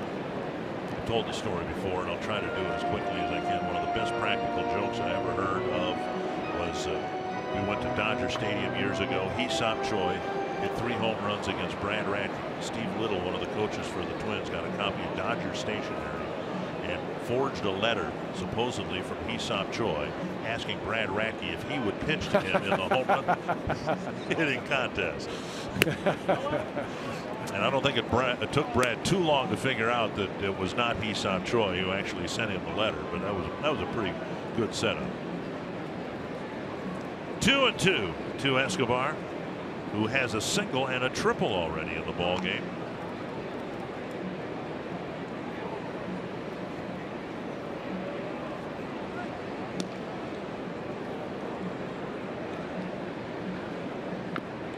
More activity for the Orioles in the bullpen. Richard Blyer, who was warming up in the 3rd inning, now warming up again in the 5th.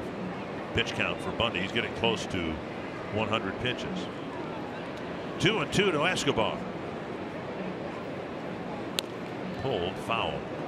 I've been reminded by my friends on Twitter, a number of them, to where I believe it actually happened, that Jim Thome hit one off that angled wall for his lone triple in a Twins uniform. Well, if Jim told me we're going to hit a triple, something really weird was going to happen. There's no question about that. 2-2. Popped up left side of the infield. Easy play from Machado. 2 down. And that will bring up Rosario. Only in Minnesota can you experience golf quite like this. The wilderness at Fortune Bay is set among the majestic pines and dramatic rock outcroppings on the shores of Lake Vermilion. One of the top-ranked golf courses in the country with numerous play and stay packages, the wilderness is a true golfer's dream. Find endless ideas for the perfect getaway at exploreminnesota.com/escapes. Share your favorites with #OnlyInMN.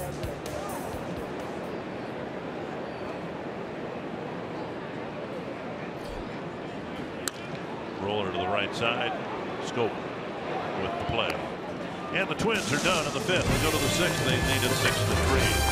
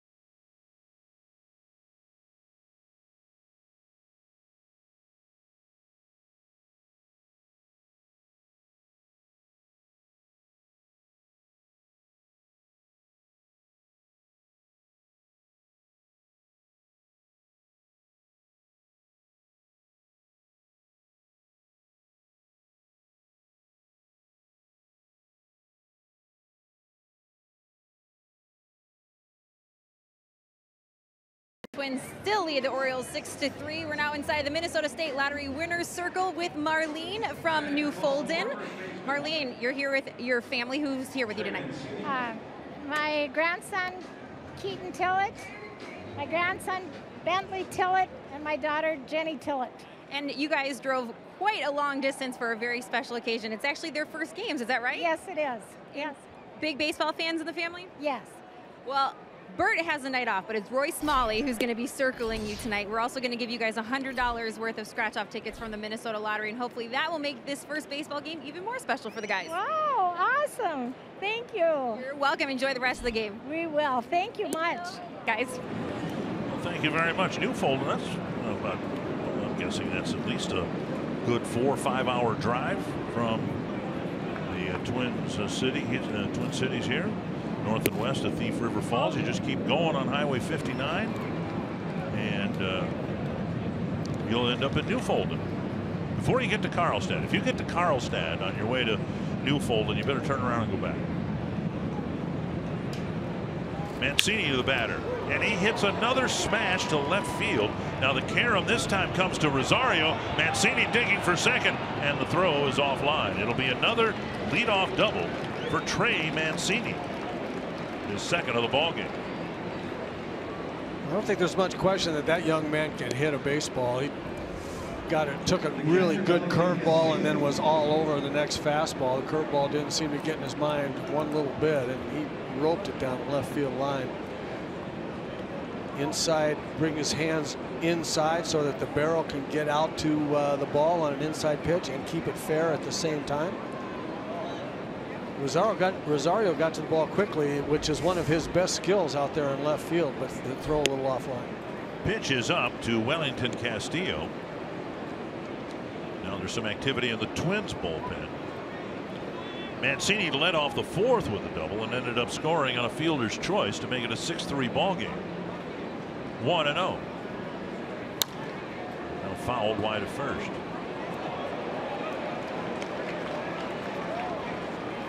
Tyler Duffy, first arm getting loose.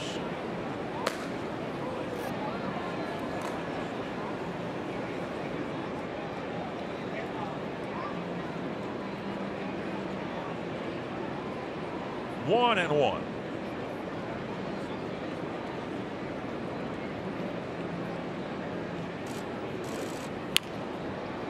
No, 1-2. 3 runs scored against Barrios. 2 of them earned, 1 of them unearned because of the Sano error in the second inning.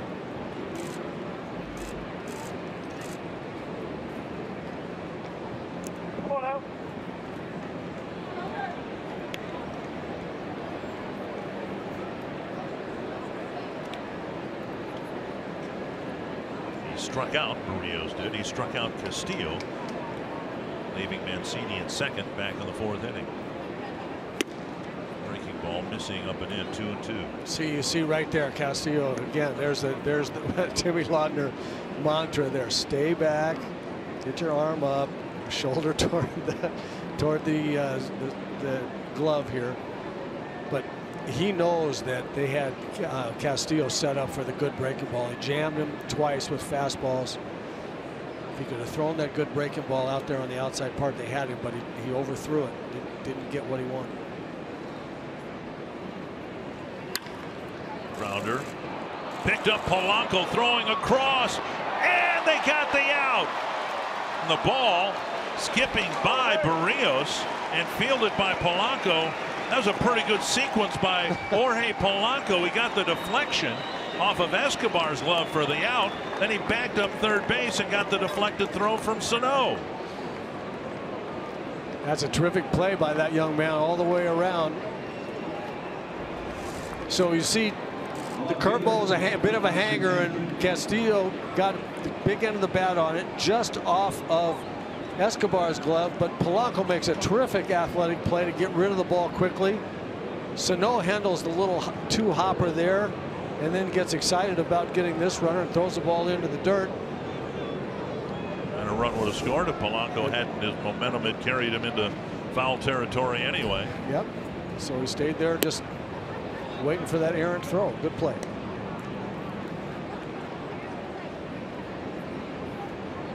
Only 6th batter faced by Barrios, and he's thrown first pitch strikes to half of them. 1-0 to Kim, who singled in the 4th inning to right field. To left, and retreating is Rosario. He'll get the out, and the Orioles will get the run. Tagging is Mancini, and it's 6-4.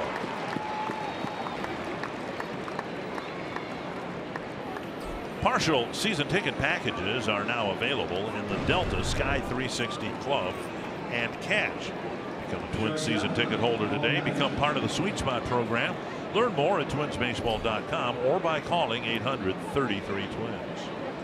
Number 9 batter Paul Janisch batting. What I gotta believe will be the last man for Berríos. Certainly the hope is that he'll get Janisch and complete 6 innings with 3 earned runs, 4 runs total. And the prudent thing probably would be hand the game over to the bullpen with Berríos a little over 100 pitches perhaps.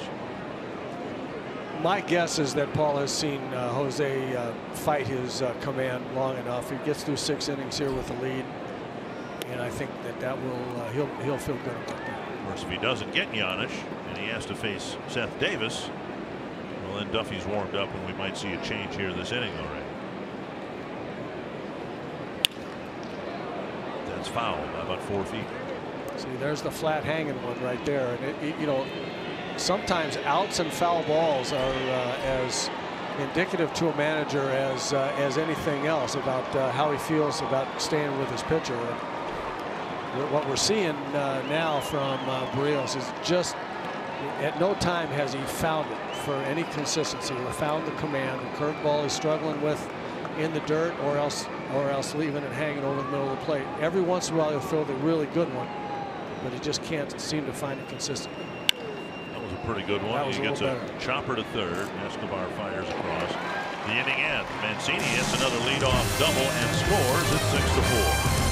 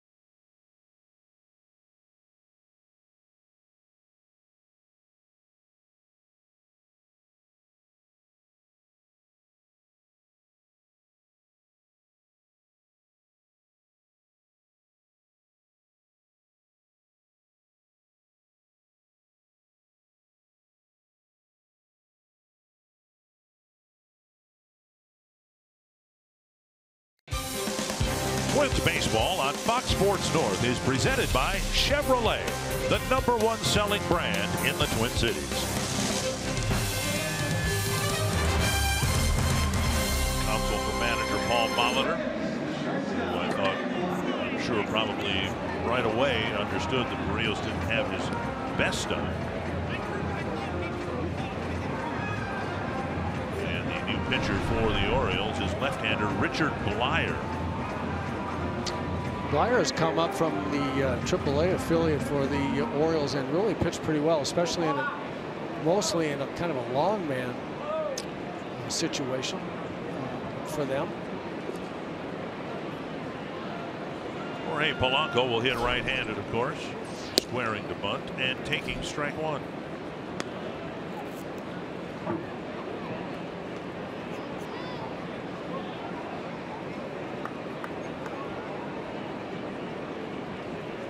Picked up in February from the Yankees for a player to be named later. That player won't be Aaron Judge.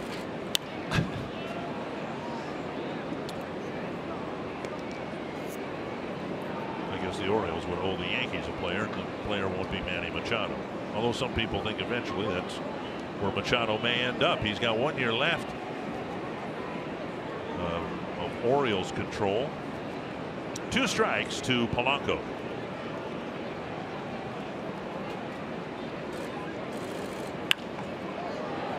Soft line drive, glove by Giannis, 1 down, and let's find Audra Martin.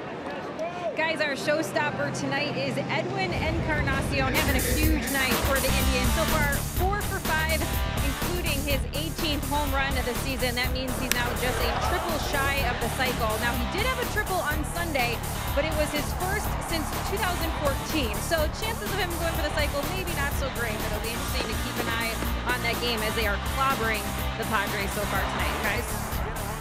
Now, the Padres did all they could to help the Twins, winning a couple ball games in Cleveland. And Castro with a sharp single past the only infielder on that side of the infield, Machado, and he's aboard with a 1-out hit. And that'll bring up Byron Buxton. I made the comment last night that what we're seeing from Buxton now in terms of his stance and his stride or lack thereof, very similar to the guy on the left. Remember Paul Molitor when he was with the Twins and with the Jays. Just the subtlest pickup of the front foot and the stride, and that's kind of what we're seeing from Buxton, isn't it? Yeah, very much so. And you know, Paul was almost, we showed that relatively slow speed. Paul's movement to his back leg was almost imperceptible. It looked like he had no backward movement at all. In truth, he really did. Every hitter has to get gathered on his back leg in order to drive inside to his front leg. But Byron is now trying to tone down his legs, just get back just a little bit, keep his front foot on the ground. And you see right there, he's getting the big end of the bat to the ball so much easier now. He got 2 hits last night. The 2 times he was retired, he had a ground ball just like that to Andrelton Simmons. It just, this one found the hole, and the 2 last night were hit right at the shortstop. So you see right here, no movement from his front leg, and that allows his arms to work in a better plane back at the ball, whereas when he was picking up the front leg, he would land a little bit open. A lot for that man to smile about right there, because James Rowson knows that if he can help get Byron Buxton going, as I said, everything's going to change for this Twins lineup. But just to finish the thought, Buxton a lot better directly to the ball with the big end of the bat without that big leg kick. Everyone enjoying a beautiful night at the ballpark. Strike 1 to Dozier. Ryan drove in the lone Twins run last night, but 0 for 3 tonight with 2 ground balls to short and a strikeout. Well, good time for another crooked number inning here. I just get the feeling that the Twins are going to need to score another couple runs in this game. 0-2 to Dozier.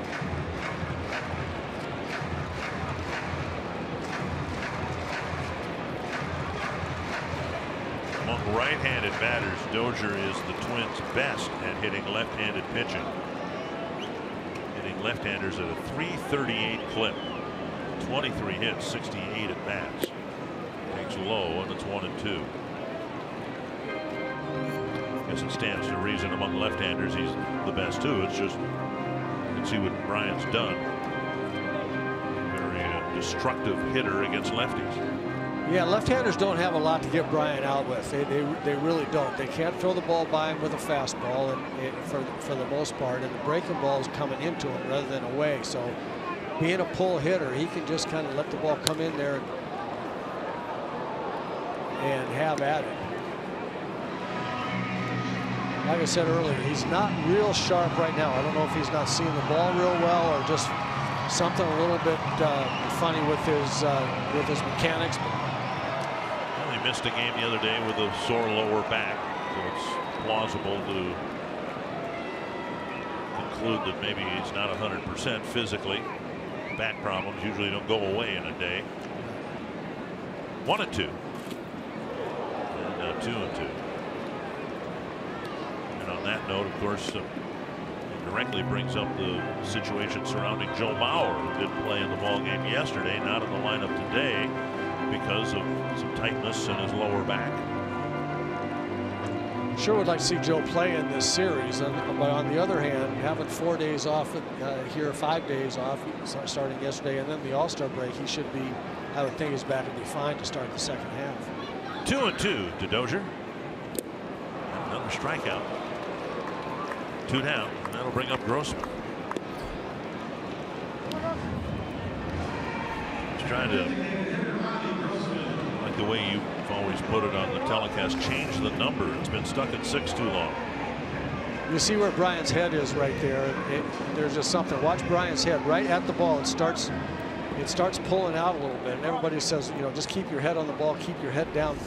It's almost that's almost a symptom rather than the cause. When you start pulling out a little bit early, your head kind of goes with it. It looks like you're really pulling your head first, but you're not. First pitch to Grossman upstairs, ball 1.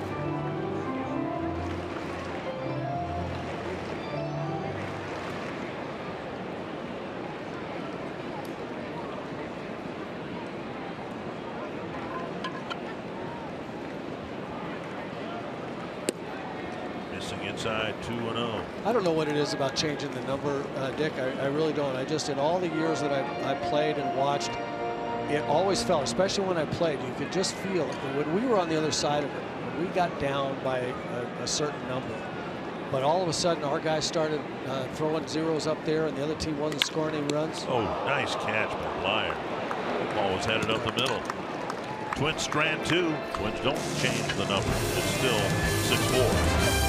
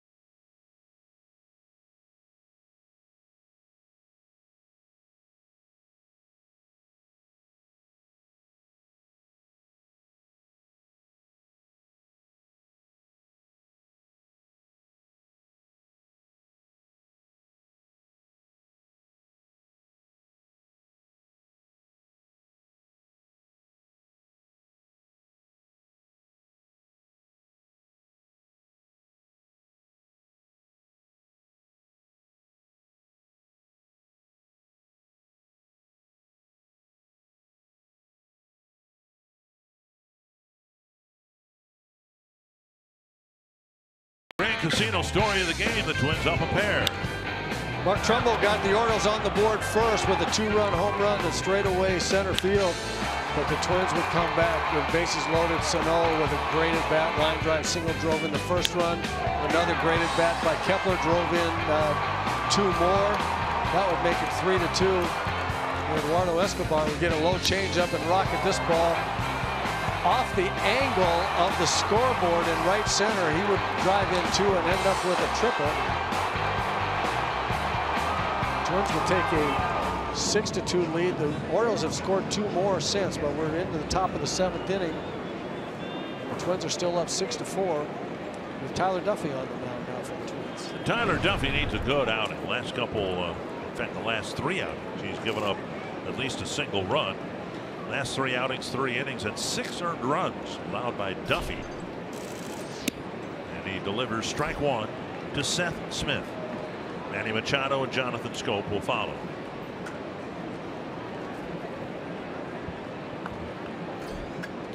One strike to Smith. 0 for 3 on the night.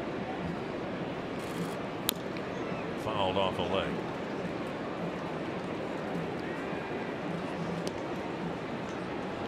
Working with Jack Morris of Baltimore, and I wondered aloud why this guy's name is so hard to pronounce. It's 2 syllables. Seth Smith.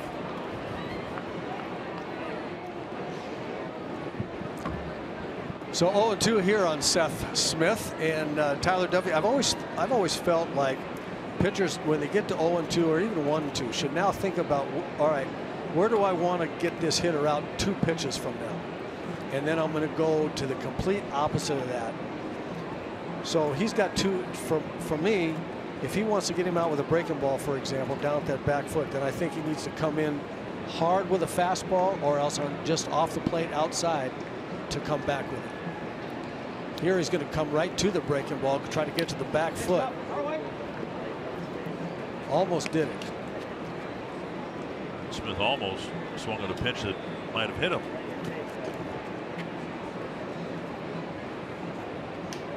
Two strikes.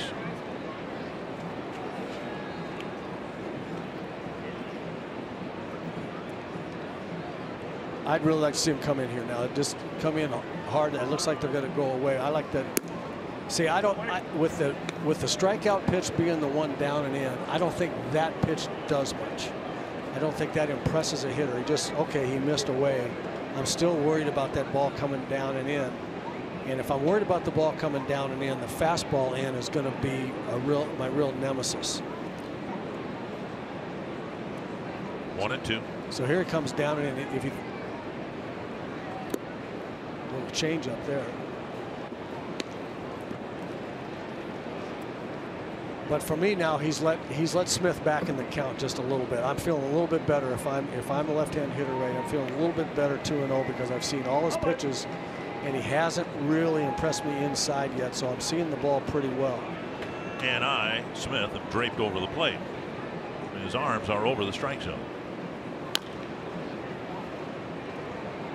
Fortunately, Tyler's got a really good breaking ball so far. At least in this at bat, he's thrown 3 of them in real good spots, and Seth Smith's just doing the best he possibly can to get a piece of it. But when a left-handed hitter is hitting over the top of a ball down and in like that, you know the ball's breaking at the angle that the pitcher wants it to be. Another 2-2 from Duffy. Far off over by the tarp.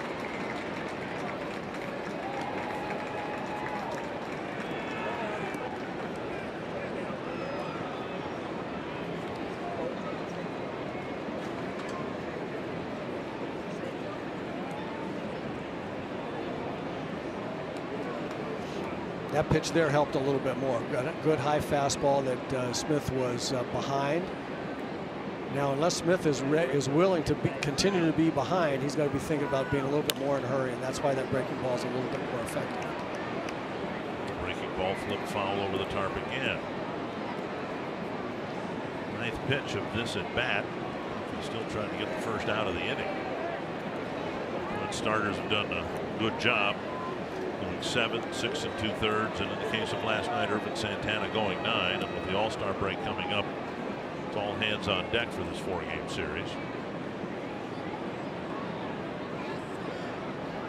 2-2. Grounded to Sano. Finally, Seth Smith is retired. 1 down. That'll bring up Machado, 1 for 3 in the ball game.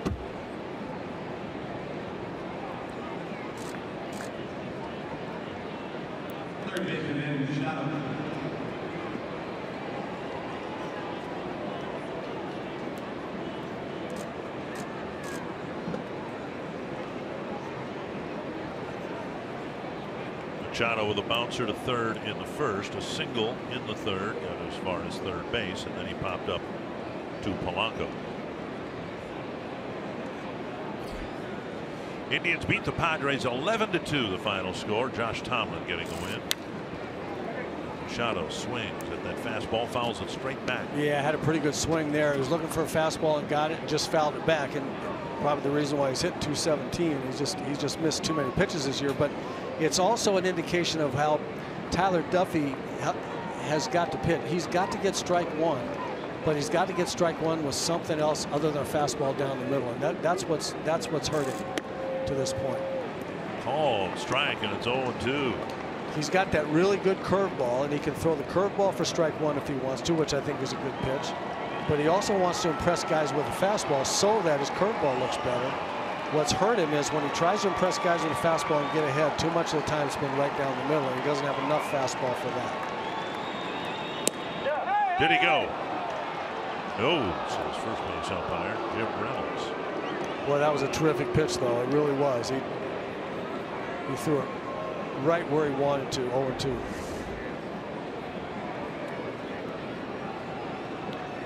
Oh, I would have called that a strike. Yep. 1-2. Deep down the right field line, but foul.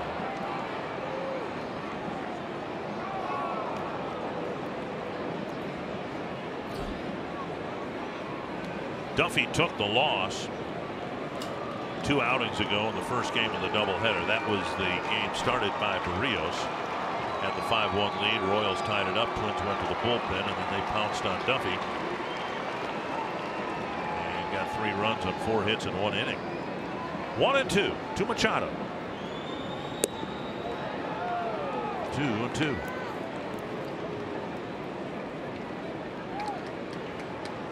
Pretty good job right there for taking those 2 breaking balls with 2 strikes, the 0-2 and the 1-2 there by Machado. Those are good pitches. Duffy just missed the corner, but they were also, I don't know how he laid off of it there. I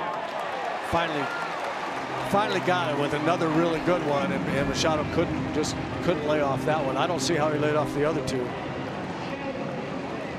Fox Tracks presented by Carrier. Yeah, he pressed him with a fastball and then just kept burying that curveball right down there on the outside corner until Machado just got anxious. And when you see a hitter do that after taking a couple, he was protecting with 2 strikes, and then something got in his brain and said, okay, he's going to throw me a fastball in, and he jumped out there a little bit early, and that's what made him swing at that breaking ball. 2 down, and now Scope. And a strike over the inside corner with a changeup. The first pitch changeup to the right-handed batter. It was exactly that. Scope going to the All-Star game. It'll be his first. He'll be the only Baltimore representative.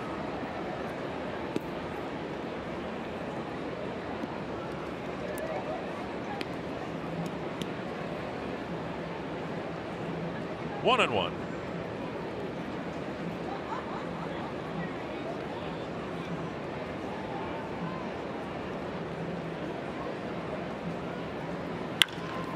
Off the mound and into center field quickly. 2-out single for Scope. That'll bring up Jones. Stands in, or will, as the tying run.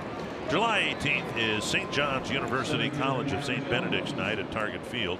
A limited number of CSB SJU themed night ticket packages are available that include a game ticket and a red and white Twins cap. Learn more at twinsbaseball.com/CSBSJU. Great promotion the Twins have done the last few years with so many great colleges and universities in our area getting a tribute night here at the ballpark. Adam Jones reached on an air, was hit by a pitch and singled.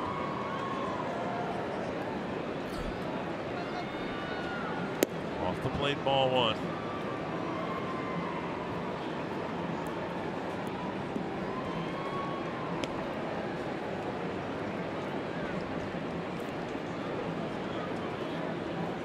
Getting 6 innings from their starter, asking Duffy to get the outs in the 7th. Maybe Taylor Rogers in the 8th. Kinsler in the 9th. Hit hard on the ground and through the hole. Duffy's having a hard time getting the 3rd out of the 7th, and now he's got to face powerful Mark Trumbo. A couple of 2-out hits, and the Orioles are threatening. Well, I just left this breaking ball up, and he's lucky that that ball stayed on the ground and in the ballpark. That's an Adam Jones home run pitch right there. Pulled it through the hole, and this is kind of, in my view, a little bit typical of Tyler Duffy. He's sailing along. He's got good stuff. He's throwing a really good curveball, and then all of a sudden he's 1-1 on Scope and throws a foul. You saw this. Castro, the catcher, wanted an outside corner fastball. He threw it right down the middle, and Scope gets the single to center. And now he doesn't trust his stuff as much. And then he throws a curveball that misses badly, where he'd been throwing really good ones. And that was, see, since he missed it badly, then he hung one, and now he's in trouble. Ball 1 to Trumbo. Swung on a 3-0 pitch in the second inning and hit a home run to straightaway center field. That gave the Orioles an early 2-0 lead. It's got 6 runs in the third, haven't scored since, and the Orioles have been trimming the lead back now to just 2.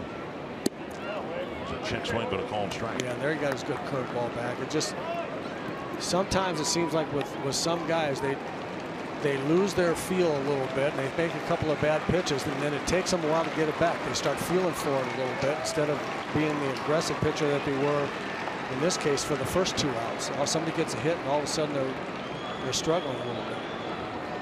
1-1.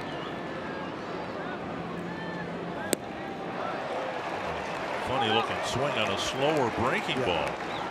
He took a little bit off the curve. When Tyler Duffy had his really good year 2 years ago, the thing that I was most impressed with was that he was throwing 2 speeds and trajectories of curveball, and that's really hard on a hitter. And I felt like last year and even at times this year, curveball has stayed pretty much the same, and hitters have adjusted to it a little bit. 1-2 to Trumbo. By Castro, that ball kicks away. Tying run is in scoring position. Duffy throwing Trumbo a lot of breaking balls here, and the count's even 2-2. And that's what I was talking about there with the 1-2 count. I just felt like if Tyler could have the confidence to throw a fastball in 1-2 and press Trumbo inside, go to 2-2 and throw a breaking ball, then he's got it. Tapper foul. Another breaking ball. Just not quite down enough. Not bad, but not quite down enough.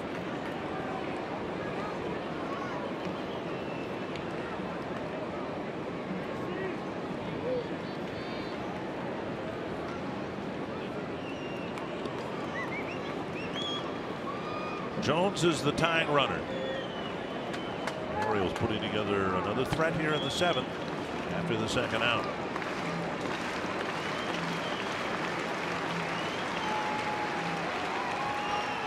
Popped up right side. Sano over for a look. And on the roof of the dugout, Sano takes a couple of steps into the dugout. So close to being a catchable ball in a big third out. Now Trumbo has another swing.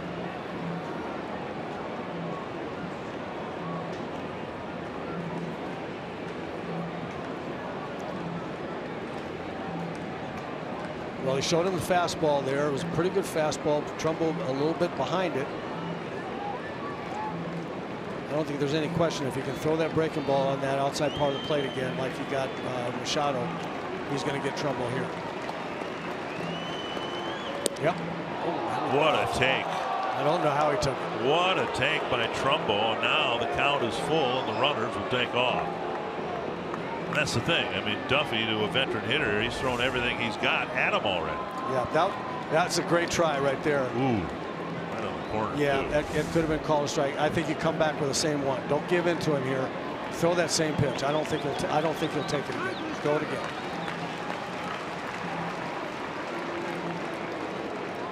And you got it. You have got to be aggressive with this. You can't kind of chicken out and leave it in the plate, leave it in the middle of the plate because you have to throw a strike. You don't necessarily have to throw a strike here. You have to throw a really good curveball. Be aggressive and throw it out there on the corner again. Ball 4, fastball low, and now they're loaded up for Trey Mancini, who has clubbed a couple of doubles and scored a couple of runs to lead the Oriole comeback. Neil Allen to the mound just to give Duffy a break. He's thrown 28 pitches and has seen the Orioles fill the bases after the second out.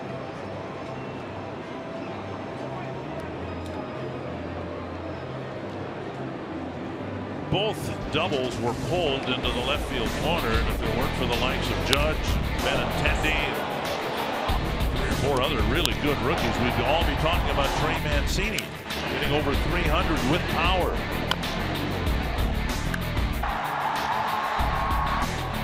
he has a really solid hitting mechanic at the plate. He gets the big end of the bat to the ball very directly. Matt Davidson of the White Sox, Ben Gamble of the Mariners, Gurriel of the Astros. A lot of great rookies. Duffy will try to get this guy out with the tying run at second base. The go-ahead run at first.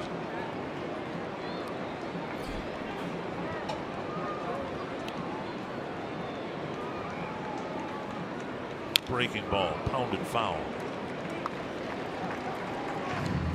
Mancini asked to play first base because Chris Davis is out with an oblique injury. Usually he's in left field. Boy, that's a little bit too good a swing on a first pitch breaking ball there. I think they've got to come in with a fastball here, throw it hard in, off the plate, inside corner or off the plate, because you want to get him out with a breaking ball. You got to show him something in. Bouncer to short. Nice. Polanco sets and ends the inning. Second inning tonight. The Orioles have left the bases loaded without scoring.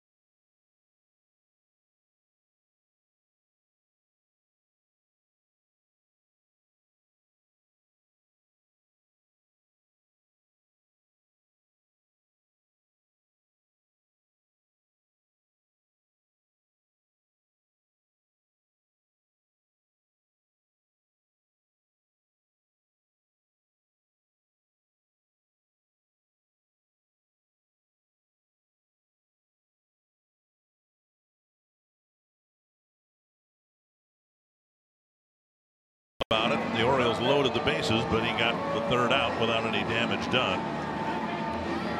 And let's check some other notes around baseball. And the Rays just keep coming up with good pitching, and they beat the Red Sox 4-1. And the Brewers keep winning. They throttled the Cubs 11-2. Anibal Sanchez has done a really nice job since they recalled him from their AAA team in Toledo. His first win in nearly a year, and the Tigers beat the Giants. Michael Givens will pitch for the Orioles, and the first man he'll face, Miguel Sano. Michael Givens really good out of the Orioles bullpen this year. A sidearm slinger, good ERA, good opponent's batting average. Funky delivery. Big swing and a miss. Strike one. So he has a fastball from that delivery. You saw a little cutter, a short slider right there from that sidearm slinging delivery. And this fastball will run the other way in on right-hand hitters. That makes it tough.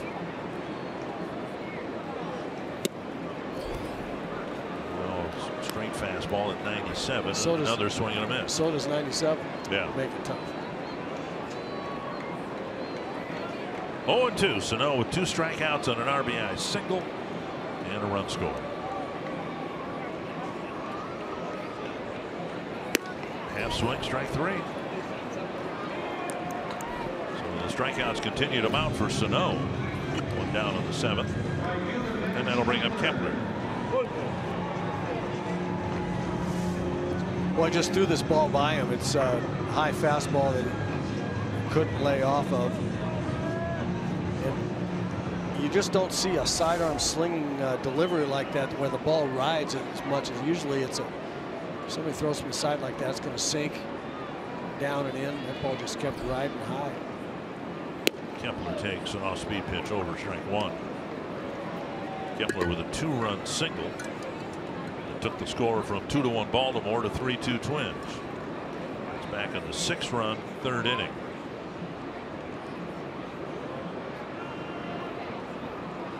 Swing and a miss, and it's 0-2. Very impressive by Givens so far. 97-mile-an-hour fastballs, 2 of them to Sano, plus an 88-mile-an-hour cutter, and a little hard slider. Now 2 changeups. So we had a relief pitcher coming in with 3 so far, really plus pitches.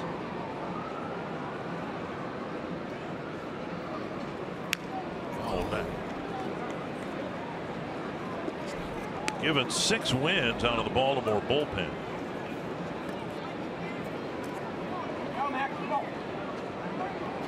The Orioles have fallen like a rock since the Twins saw them in Baltimore in May, because they have been giving up runs at an incredible pace.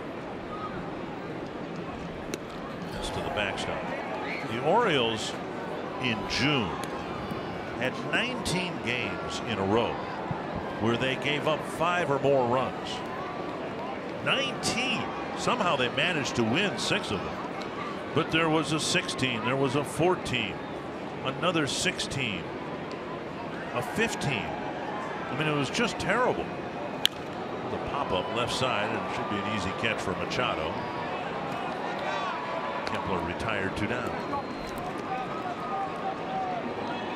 This copyrighted telecast is presented by authority of the Minnesota Twins and may not be reproduced or retransmitted in any form. The accounts and descriptions of this game may not be disseminated without the express written consent of Minnesota Twins, LLC. It has to wear on your hitters when night after night you start a ball game and say, we got to score at least 6 to have a chance of winning a ball game. Yeah, it is wearing. I played on some teams in the late 70s with the Twins where we had really good hitting teams, and we had to be. We would play the White Sox had a team similar to us in 77 and 78, and we'd play a lot of 11 and 9 games. I would explain that 19-12 game we talked about with the Rod Carew. Right. That's going exactly over 400. Foul back, and it's 0-2. Taylor Rogers up. Looks like he'll have the 8th inning, which is kind of per recipe here. Duffy 7th, Taylor Rogers 8th, and Kinsler 9th, if all goes according to plan for Paul Molitor. 2 strikes to Escobar. Single and a 2-run triple and a run scored. And Escobar strikes out. That's a 1-2-3-7 for Givens. You're watching Twins baseball presented by State Farm.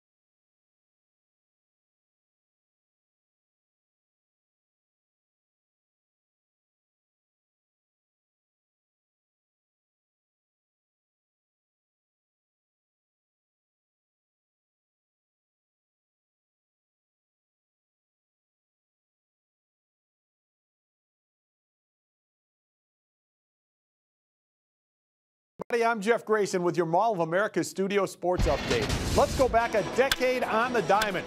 On this date 10 years ago, Justin Morneau became the 4th Twin to hit 3 home runs in a single game. He did it in the second game of a doubleheader in Chicago against the White Sox. It was the first time that happened since 1973 with Tony Oliva. Since then, it's become a fairly common occurrence. Max Kepler did it in Cleveland last year. Brian Dozier did it here at Target Field. Eddie Rosario did it here earlier this year. Taylor Rogers comes in to pitch to the Orioles in the 8th. Taylor Rogers has done a really nice job of working his way into late inning relief specialist for Paul Mulder, and you have mentioned it several times, Dick, on broadcast. The biggest difference in change for Taylor Rogers is a much better ability to get right-hand hitters out. And he'll face Wellington Castillo. He's going to see some right-hand. Yep.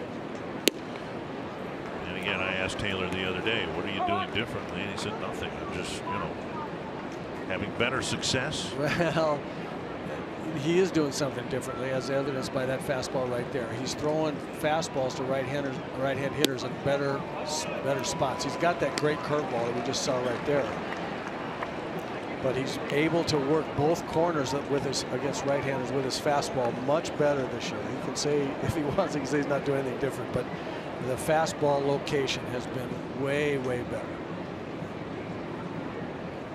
Just like, oh man, you see, he had him. Castillo just got a piece of it, but there was fastball on the outside corner, good breaking ball, fastball on the inside corner. Just about put Castillo away pretty easily. And it's all about location.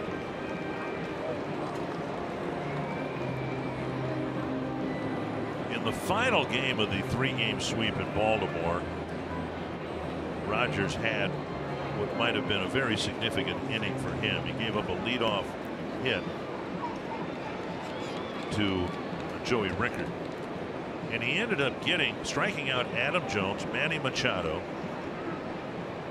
Trumbo hit a ground ball to Brian Dozier that should have ended the inning, but Dozier made an error, and Rogers had to face Chris Davis. The game was 4-3 Twins at the time, and he ended up striking Davis, and it was a great matchup, a great at bat, one of the best at bats of the year. Here's a little flare to left, off the end of the glove of Polanco, and Wellington Castillo gets a base hit to start the 8th.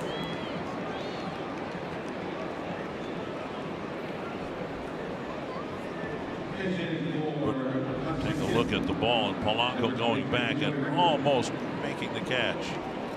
Just off the top of his glove. He went as far as he could, as quickly as he could, just couldn't quite get there. Rickard now will hit for Kim, and it was Rickard who started that inning with a base hit in Baltimore. And now Rickard represents the tying run.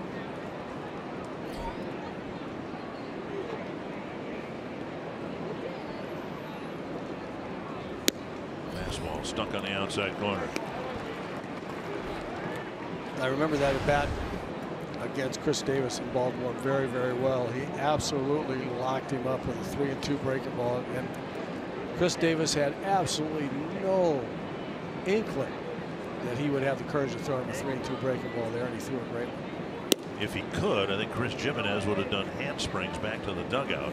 But Rogers was pumped up, but it was really the retiring the veteran right-handed batters, and really should have gotten all 3 of the batters, Trumbo, Jones, and Machado, but he ended up having to face Davis and got him. The Twins won the ball game by a run. 1-1 to Rickard. 2-1. And I think the reason, I think you're right, that it was a big situation in the maturation of Taylor Rogers, because it was gut check time. There's no question about it. The game was on the line. He was facing a guy that hit 50 home runs, veteran hitter and dangerous hitter in Chris Davis, and he won that battle. Every time a young guy goes through that. Bouncer to short. 1, and that's all they'll get. think Polanco had a tough time getting the ball out of his glove. I don't think they would have gotten 2 anyway, because Rickard is on the team in part because of his speed. 1 down.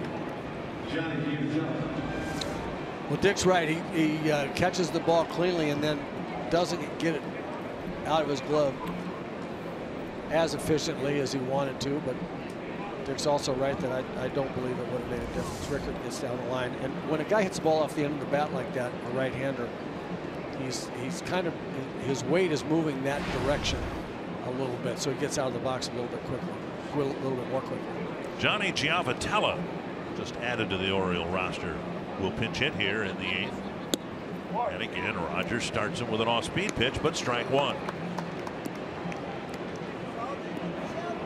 We've seen a lot of Giavotella with the Royals, of course.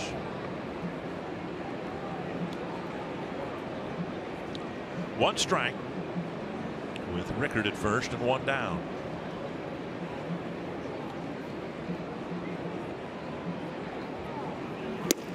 Breaking ball and another swing and a miss.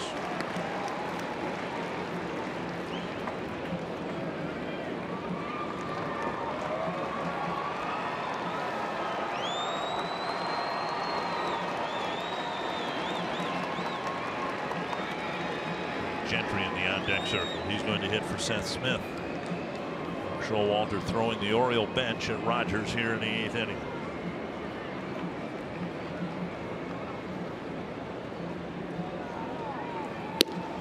Off the plate, 1 and 2.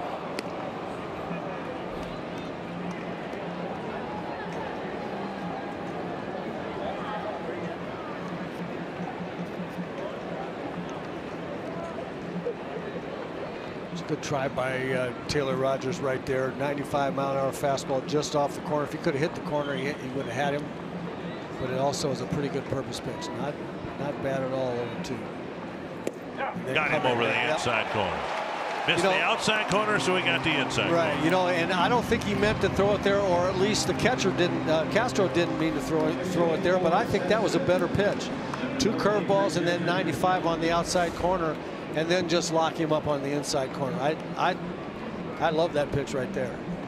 Castro didn't want it there, but boy, I think that's a good pitch after that sequence.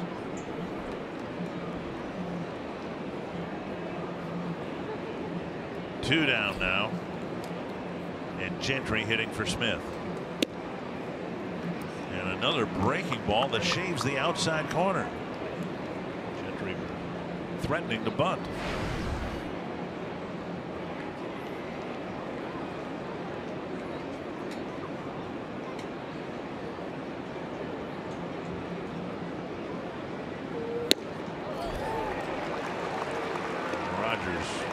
Working the corners brilliantly. Nah, he's not doing anything different. I'm just telling you what he said.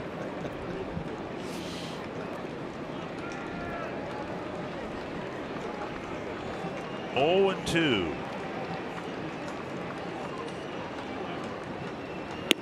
Just off the outside corner, and he almost got a full swing.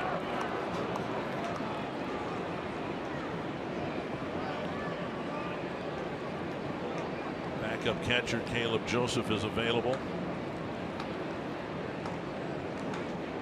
Orioles sending out starting pitchers to add bench players in advance of the All-Star break. 1 and 2. And now 2 and 2.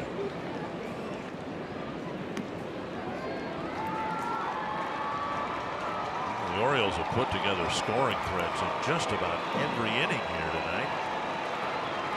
He's getting men on base. Rios had a 1-2-3 first inning, but he threw, what, 19 pitches, 20 pitches in the inning. Drilled to center. Buxton coming in to end the inning. A very well hit ball for the 3rd out. Rogers has a scoreless inning.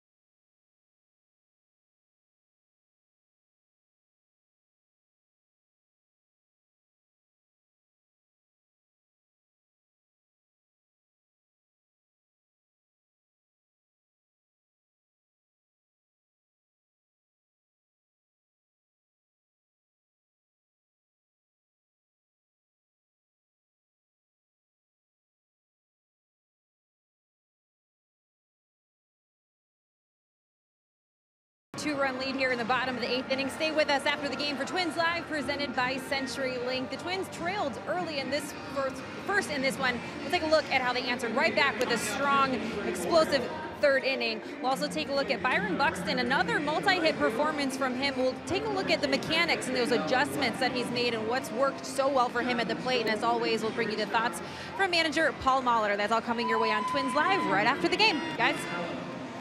All right, thank you, Audra. Twins trying to win the opener here. As Roy says, it's important for the Twins to win this series and start building some home field advantage, which they have not built this year.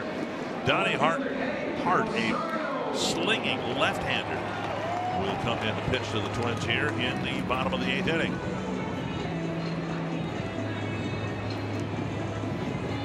Rosario, Polanco, and Castro will face him. Yep, you see the numbers on Hart. There. I have not seen Donnie Hart, so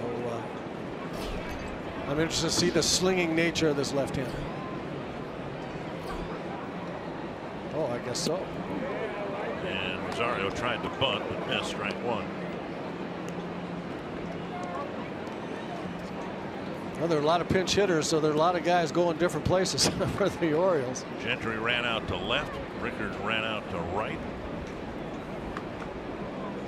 Giavotella is at second. Scope moving over to short.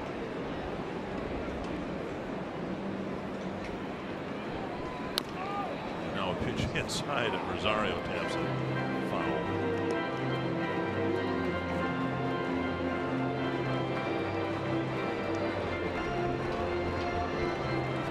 Rosario drew a walk in the 6-run 3rd inning.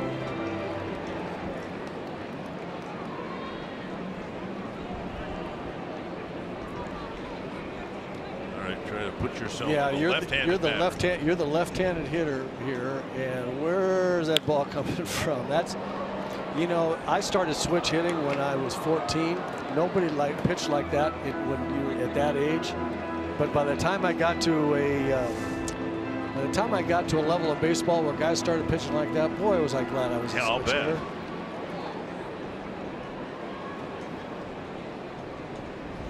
2 strikes to Rosario.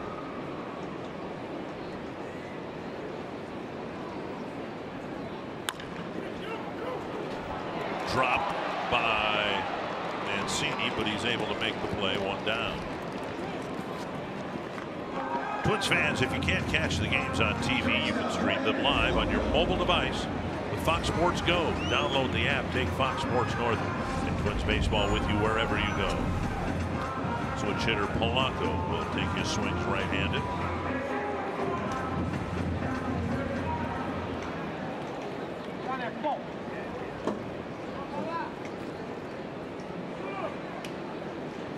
Kinsler warming up for what he hopes will be a save opportunity. Hart's actually yielded a higher batting average to left-handed batters than righties. Lefties hitting .278 against him. Yeah, it's a double-edged sword because it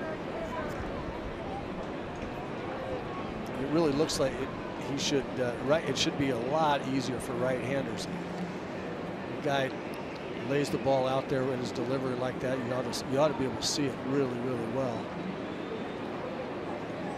Off the plate, 2-0.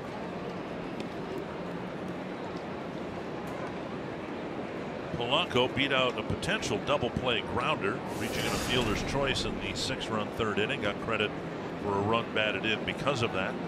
It was a big run.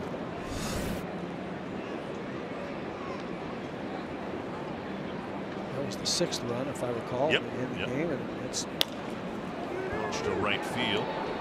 Rickard coming in, making the catch with Giavotella in the vicinity. 2 down. MLB.TV Premium is back and better than ever. You can watch every out-of-market regular season game live on over 400 supported devices. Plus, get a free subscription to At Bat Premium, the #1 app for live baseball. Blackout and other restrictions apply. Visit MLB.TV for details. There's Castro, hit by a pitch that triggered the 6-run inning. Ended the inning by lining out to left and added a single in the 6th.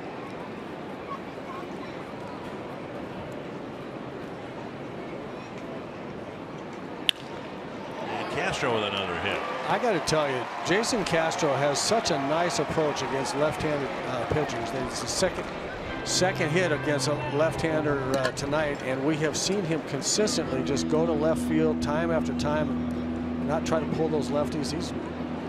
He's really had some good professional at-bats and driven a lot of runs against left-handed pitching. Buxton won't have a chance to hit against Hart. We've got a pitching change with Buxton looking for his third hit of the night.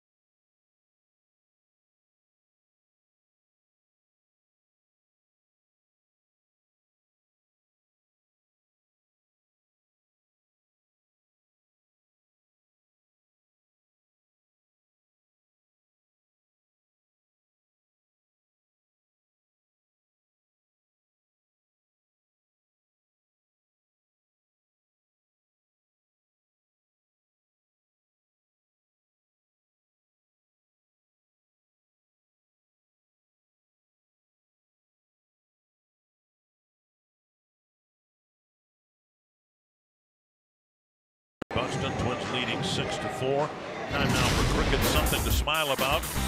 Byron Buxton with another multi-hit game here tonight. Well, working very, very hard, changing his mechanics at this level, almost an impossible thing to do, but he's got tremendous talent and he's on the road. He looks like he's got something he can start believing in, and it's not going to be perfect all the time, but the process is the process, and it is going to work at some point in time. He will get a chance to hit against a sidewinder, just a right-handed sidewinder. Right. Aaron O'Day. This will put his approach to the test. It really will. I mean, when you're facing a sidewinder, it's hard not to start pulling out of there a little bit early. Sidewinder from the same side. Breaking ball and a foul back. That was a pretty good swing though.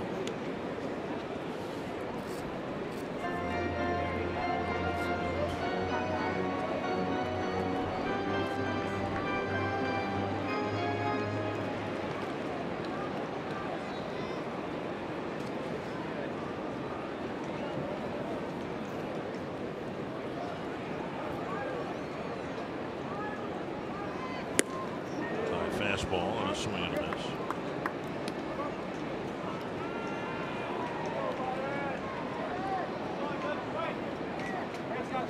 Good homestand for Buxton. He's raised his average 17 points. Still a modest 215. 0-2.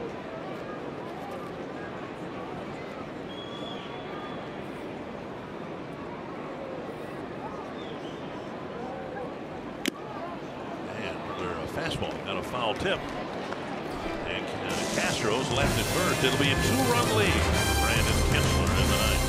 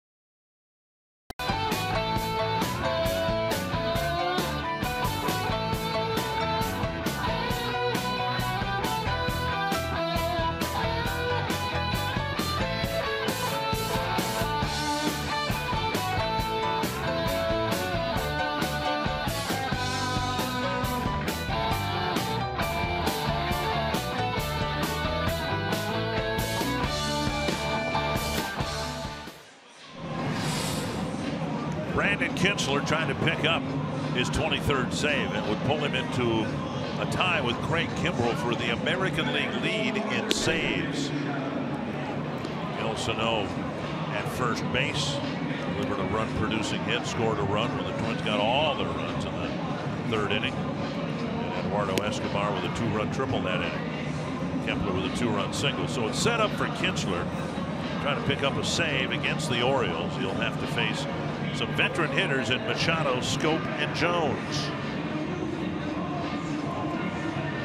Well, Brandon Kinsler, one of the main reasons why the Twins are where they are this year as opposed to last year. So many blown saves out of the bullpen to start the first half of the season last year, and he's been at 88%. You see that 22 for 25. That's 88% is it's about as good as you can hope for, and he's done a terrific job. See if he can close this one out. Machado 1 for 4 so far on the night.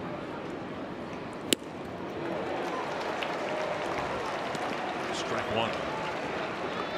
That's the pitch that slider right there that Kinsler's been working on. That's a oops pitch right there that he got away with. But if he can get that ball down and have confidence in that pitch, that's really going to be a big one for him. Just off the outside corner. A little better there. That slider has the same kind of biting move, a similar kind of bite to the slider as his sinker does. He throws some hard sink, and guys get that hard sinker, especially right-handers, get that in their mind. That slider can be a real effective pitch, but he's gotten by on a hard sinker for almost exclusively for a while now. There it is. See that ball bore in on right-hand hitters? That's nasty. Don't think that doesn't impress hitters right there. They don't want that ball in there on the that looks like coming up to right-hand hitter. That looks like just above the thumbs kind of stuff. Alex Colomé with Tampa Bay's win got a save tonight. So he and Kimbrell right now share the lead. 2-1 to Machado. To right at Kepler. One down. That pitch right there, the four-seam fastball, and I was talking with Kinsler on the road when I was with the club in Chicago and Cleveland. We were talking in Cleveland, and he's been such a sinker ball pitcher, and all of a sudden he started throwing the high riding fastball to guys that were low ball hitters. And I said, where'd that come from? He said, oh, I've always been a four-seam guy. I taught myself the sinker in independent baseball. So if he can come up with 2 fastballs and that slider, that's pretty devastating stuff. Scope the batter. He has 2 singles.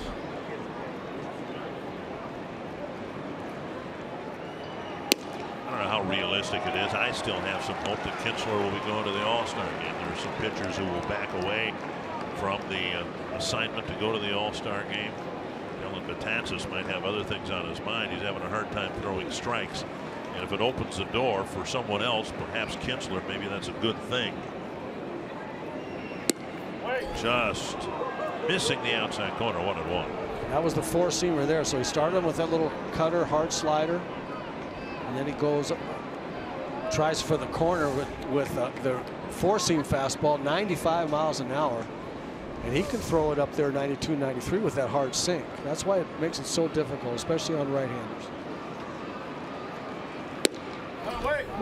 2-1. 95 with movement, just missed.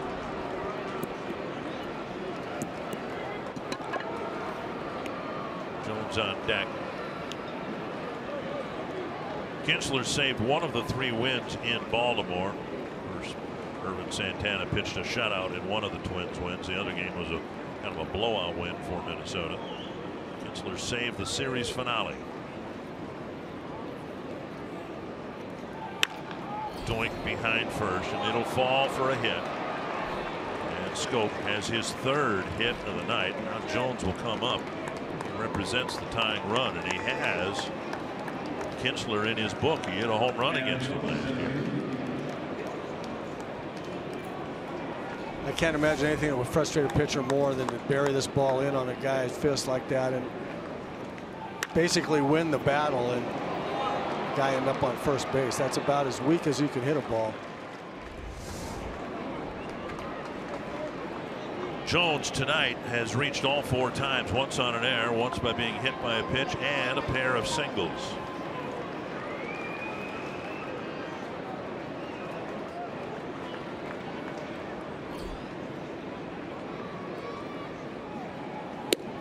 And missing the outside corner with 95 miles per hour.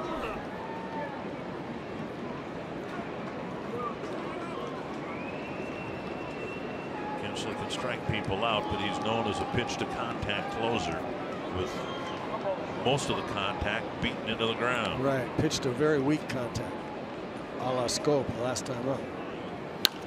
Line foul, and it's 1-1. The Orioles, figuratively, maybe even literally, limping into the Twin Cities after a tough stretch of games. They have kept after it here tonight. They have put men on base and have threatened all night long to get this game tied up. 1-1. 2-1.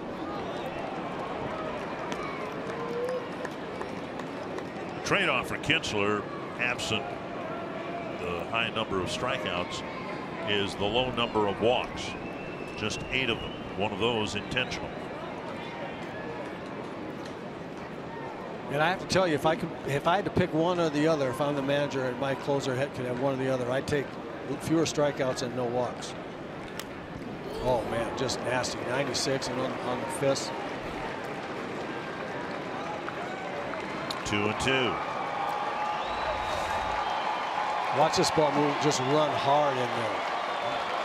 So he's got a lot of weapons now. He just impressed Adam Jones with just a nasty running fastball at 96 in on his fist. He's got the four-seam fastball on the outside corner. He's got the sinker on the outside corner, and he's got his slider. All 3 can be effective now back outside.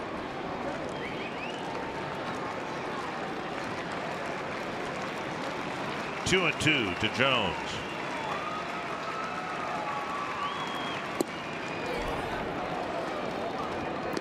Full count, Trumbo on deck. There are some times in an at bat where the count is such that the at bat has gone. If you can just throw the strike where you want to throw it, you've got the hitter. And if not, you let him back in the count. And that was one of those cases. A 2-2 right there. He had Adam Jones on the outside corner and just could not get it there. Now he's going to have to make a really, really good pitch. Oh, jam man. Shot. Kinsler, bare hands, looks at second, throws to first. And Jones runs down the line a little bit to give his thumbs a chance to heal. 2 down. That'll bring up Trumbo. Kevin Gausman, a disappointing year for the Orioles. He'll go for Baltimore tomorrow. And Felix Jorge is going to make his second start for the Twins. He was sent back to Rochester after the doubleheader in Kansas City.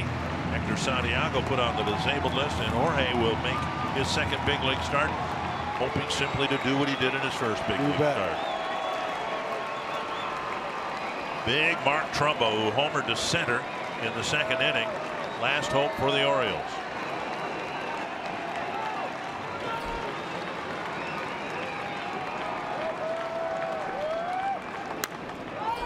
Strike 1.